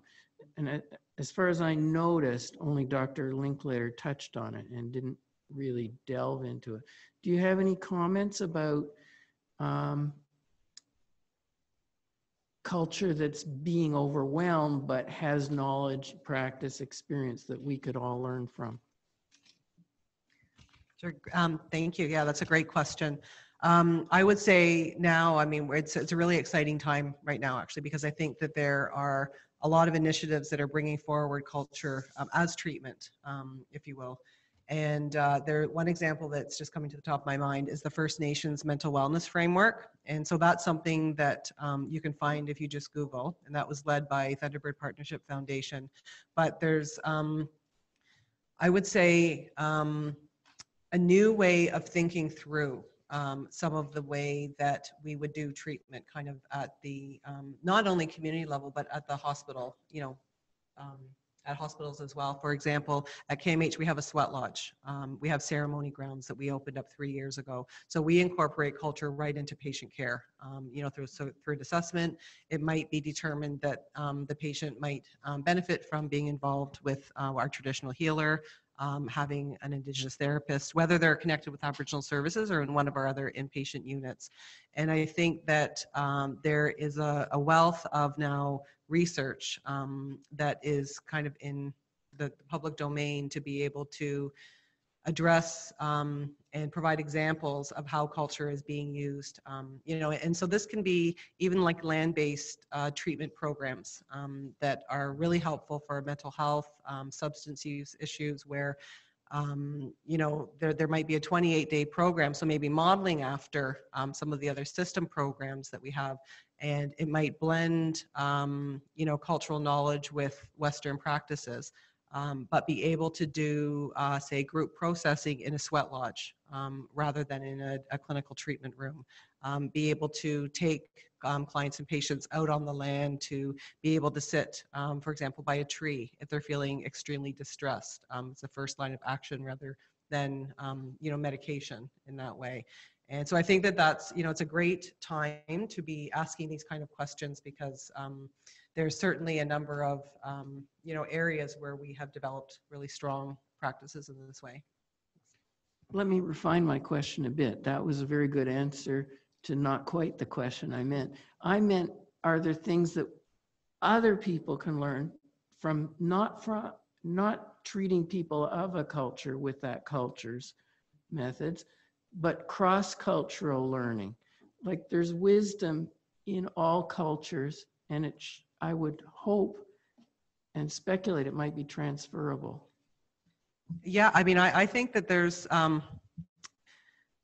there are a lot of, I think, areas in traditional knowledge that cross many different cultures, many different indigenous populations. And when we think about it, you know, there are indigenous people, as I mentioned, from all around the world, right? And when we think about what some of those traditional practices are that may have changed through different forms of colonization and evolution, you know, as we've kind of developed more formally structured medical systems. But I think that going back to some of those basics around human values, that's where we'll really see the commonality. And I think that when we think about patient-centered care, that's something, to me, is a spiritual practice. Whether people use that language or not, you know, I think it just kind of sits with what they're comfortable with. And I think that, you know, as we look to some of the work that we're doing, even in the more kind of mainstream system, that we could likely find roots that might come from some commonalities amongst Indigenous knowledge, if that helps come through. I think that, I mean, there's another area around cultural competency, right? And I think that, you know, that area really emerged from practitioners understanding that they needed more information to be able to provide treatment to someone of a different culture. And so those kind of roots come from understanding their self-location, what their own knowledge base is, and understanding the power that they might hold, but also being able to demonstrate skill, you know, with actual examples about how their practice has, you know, expanded to be more accommodating to different cultures as well. Vicky, did you want to? Very briefly, you're correct in that we didn't teach, we didn't talk about it in any great length because of the demographics in Toronto and the high prevalence of ethno-racial and racialized communities here. We actually did take culture into account. One of our study arms was a team that was working explicitly from an anti-oppression, anti-racism framework. But then we taught all teams about some of the basics on how to deliver care from that framework, on how do we engage with the participants to ensure that any services that were offered as a choice were holistic and according to their cultural beliefs. So there was a very intentional effort, but you're correct, and we should be talking more about the work that needs to go to serve populations and communities that are so diverse. Yeah, just wanted to make a quick point about the cross-cultural learnings. A lot of the work that we do in India when we're developing our interventions is around understanding people's explanatory models around the particular disorder or illness that we are looking at. And what we're increasingly finding is that even people who have not come into contact with any kind of Western intervention, so to say,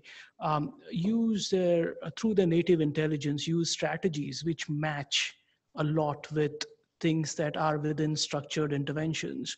So the labeling might be different, but there is an existence within cultures of things that can naturally translate into what are evidence-based strategies. So there are kind of existing examples of these kind of cross-cultural learnings. It's just what we call them and what we label them as. To add to that, I think we run a risk of westernizing or like I don't mean to say whitewashing in that way, but like making something that has a unique cultural design. It's maybe working. I think it's working. You okay? I think it's okay. We can just. Okay. One of the things is, I think sometimes when we try to formalize cultural practices into something that is evidence-based or scientificized, something like building social ties or cooking a meal together or learning how to make porridge. I think that practice, it can disassociate a person from the innate healing power that is inside of that cultural practice. So I think there is some healing and building access in individuals to what is most humanly universal. That may be more necessary, so that recognition of any cultural practice that is healing for another person as a practice for like treatment, it becomes more natural. But when we codify practices based off of this hierarchy of professionalism in that space, sometimes we lose the nature of it. You know, we lose the applicability of it.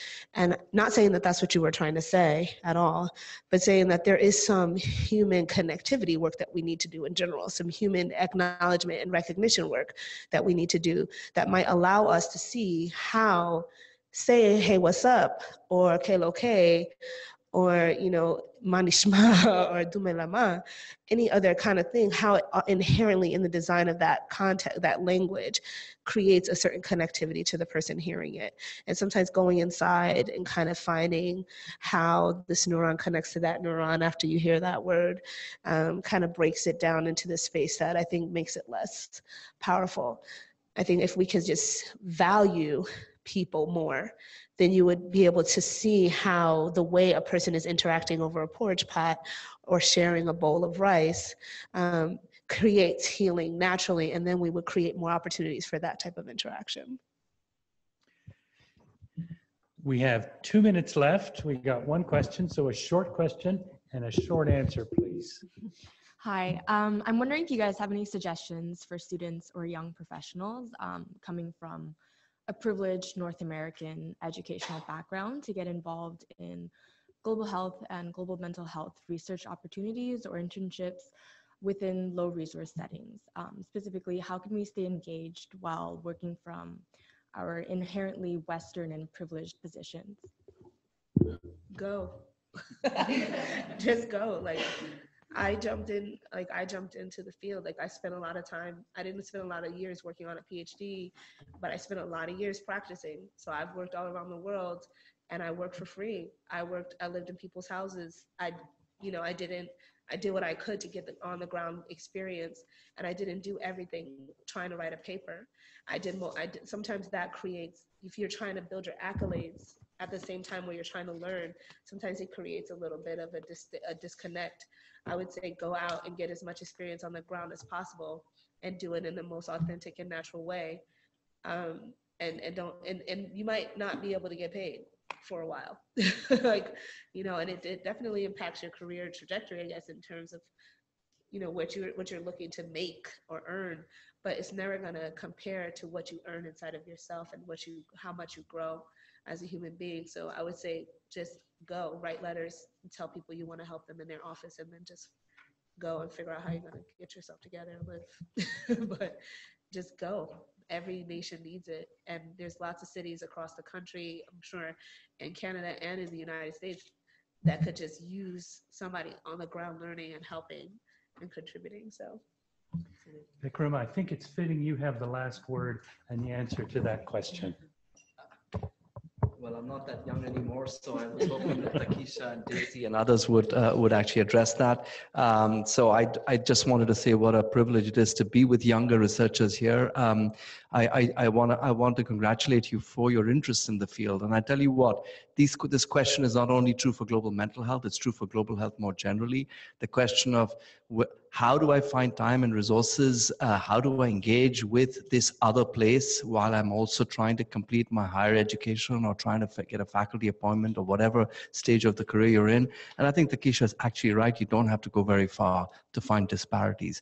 I think you can get stuck into addressing disparities in your backyard, and there are always disparities in your backyard.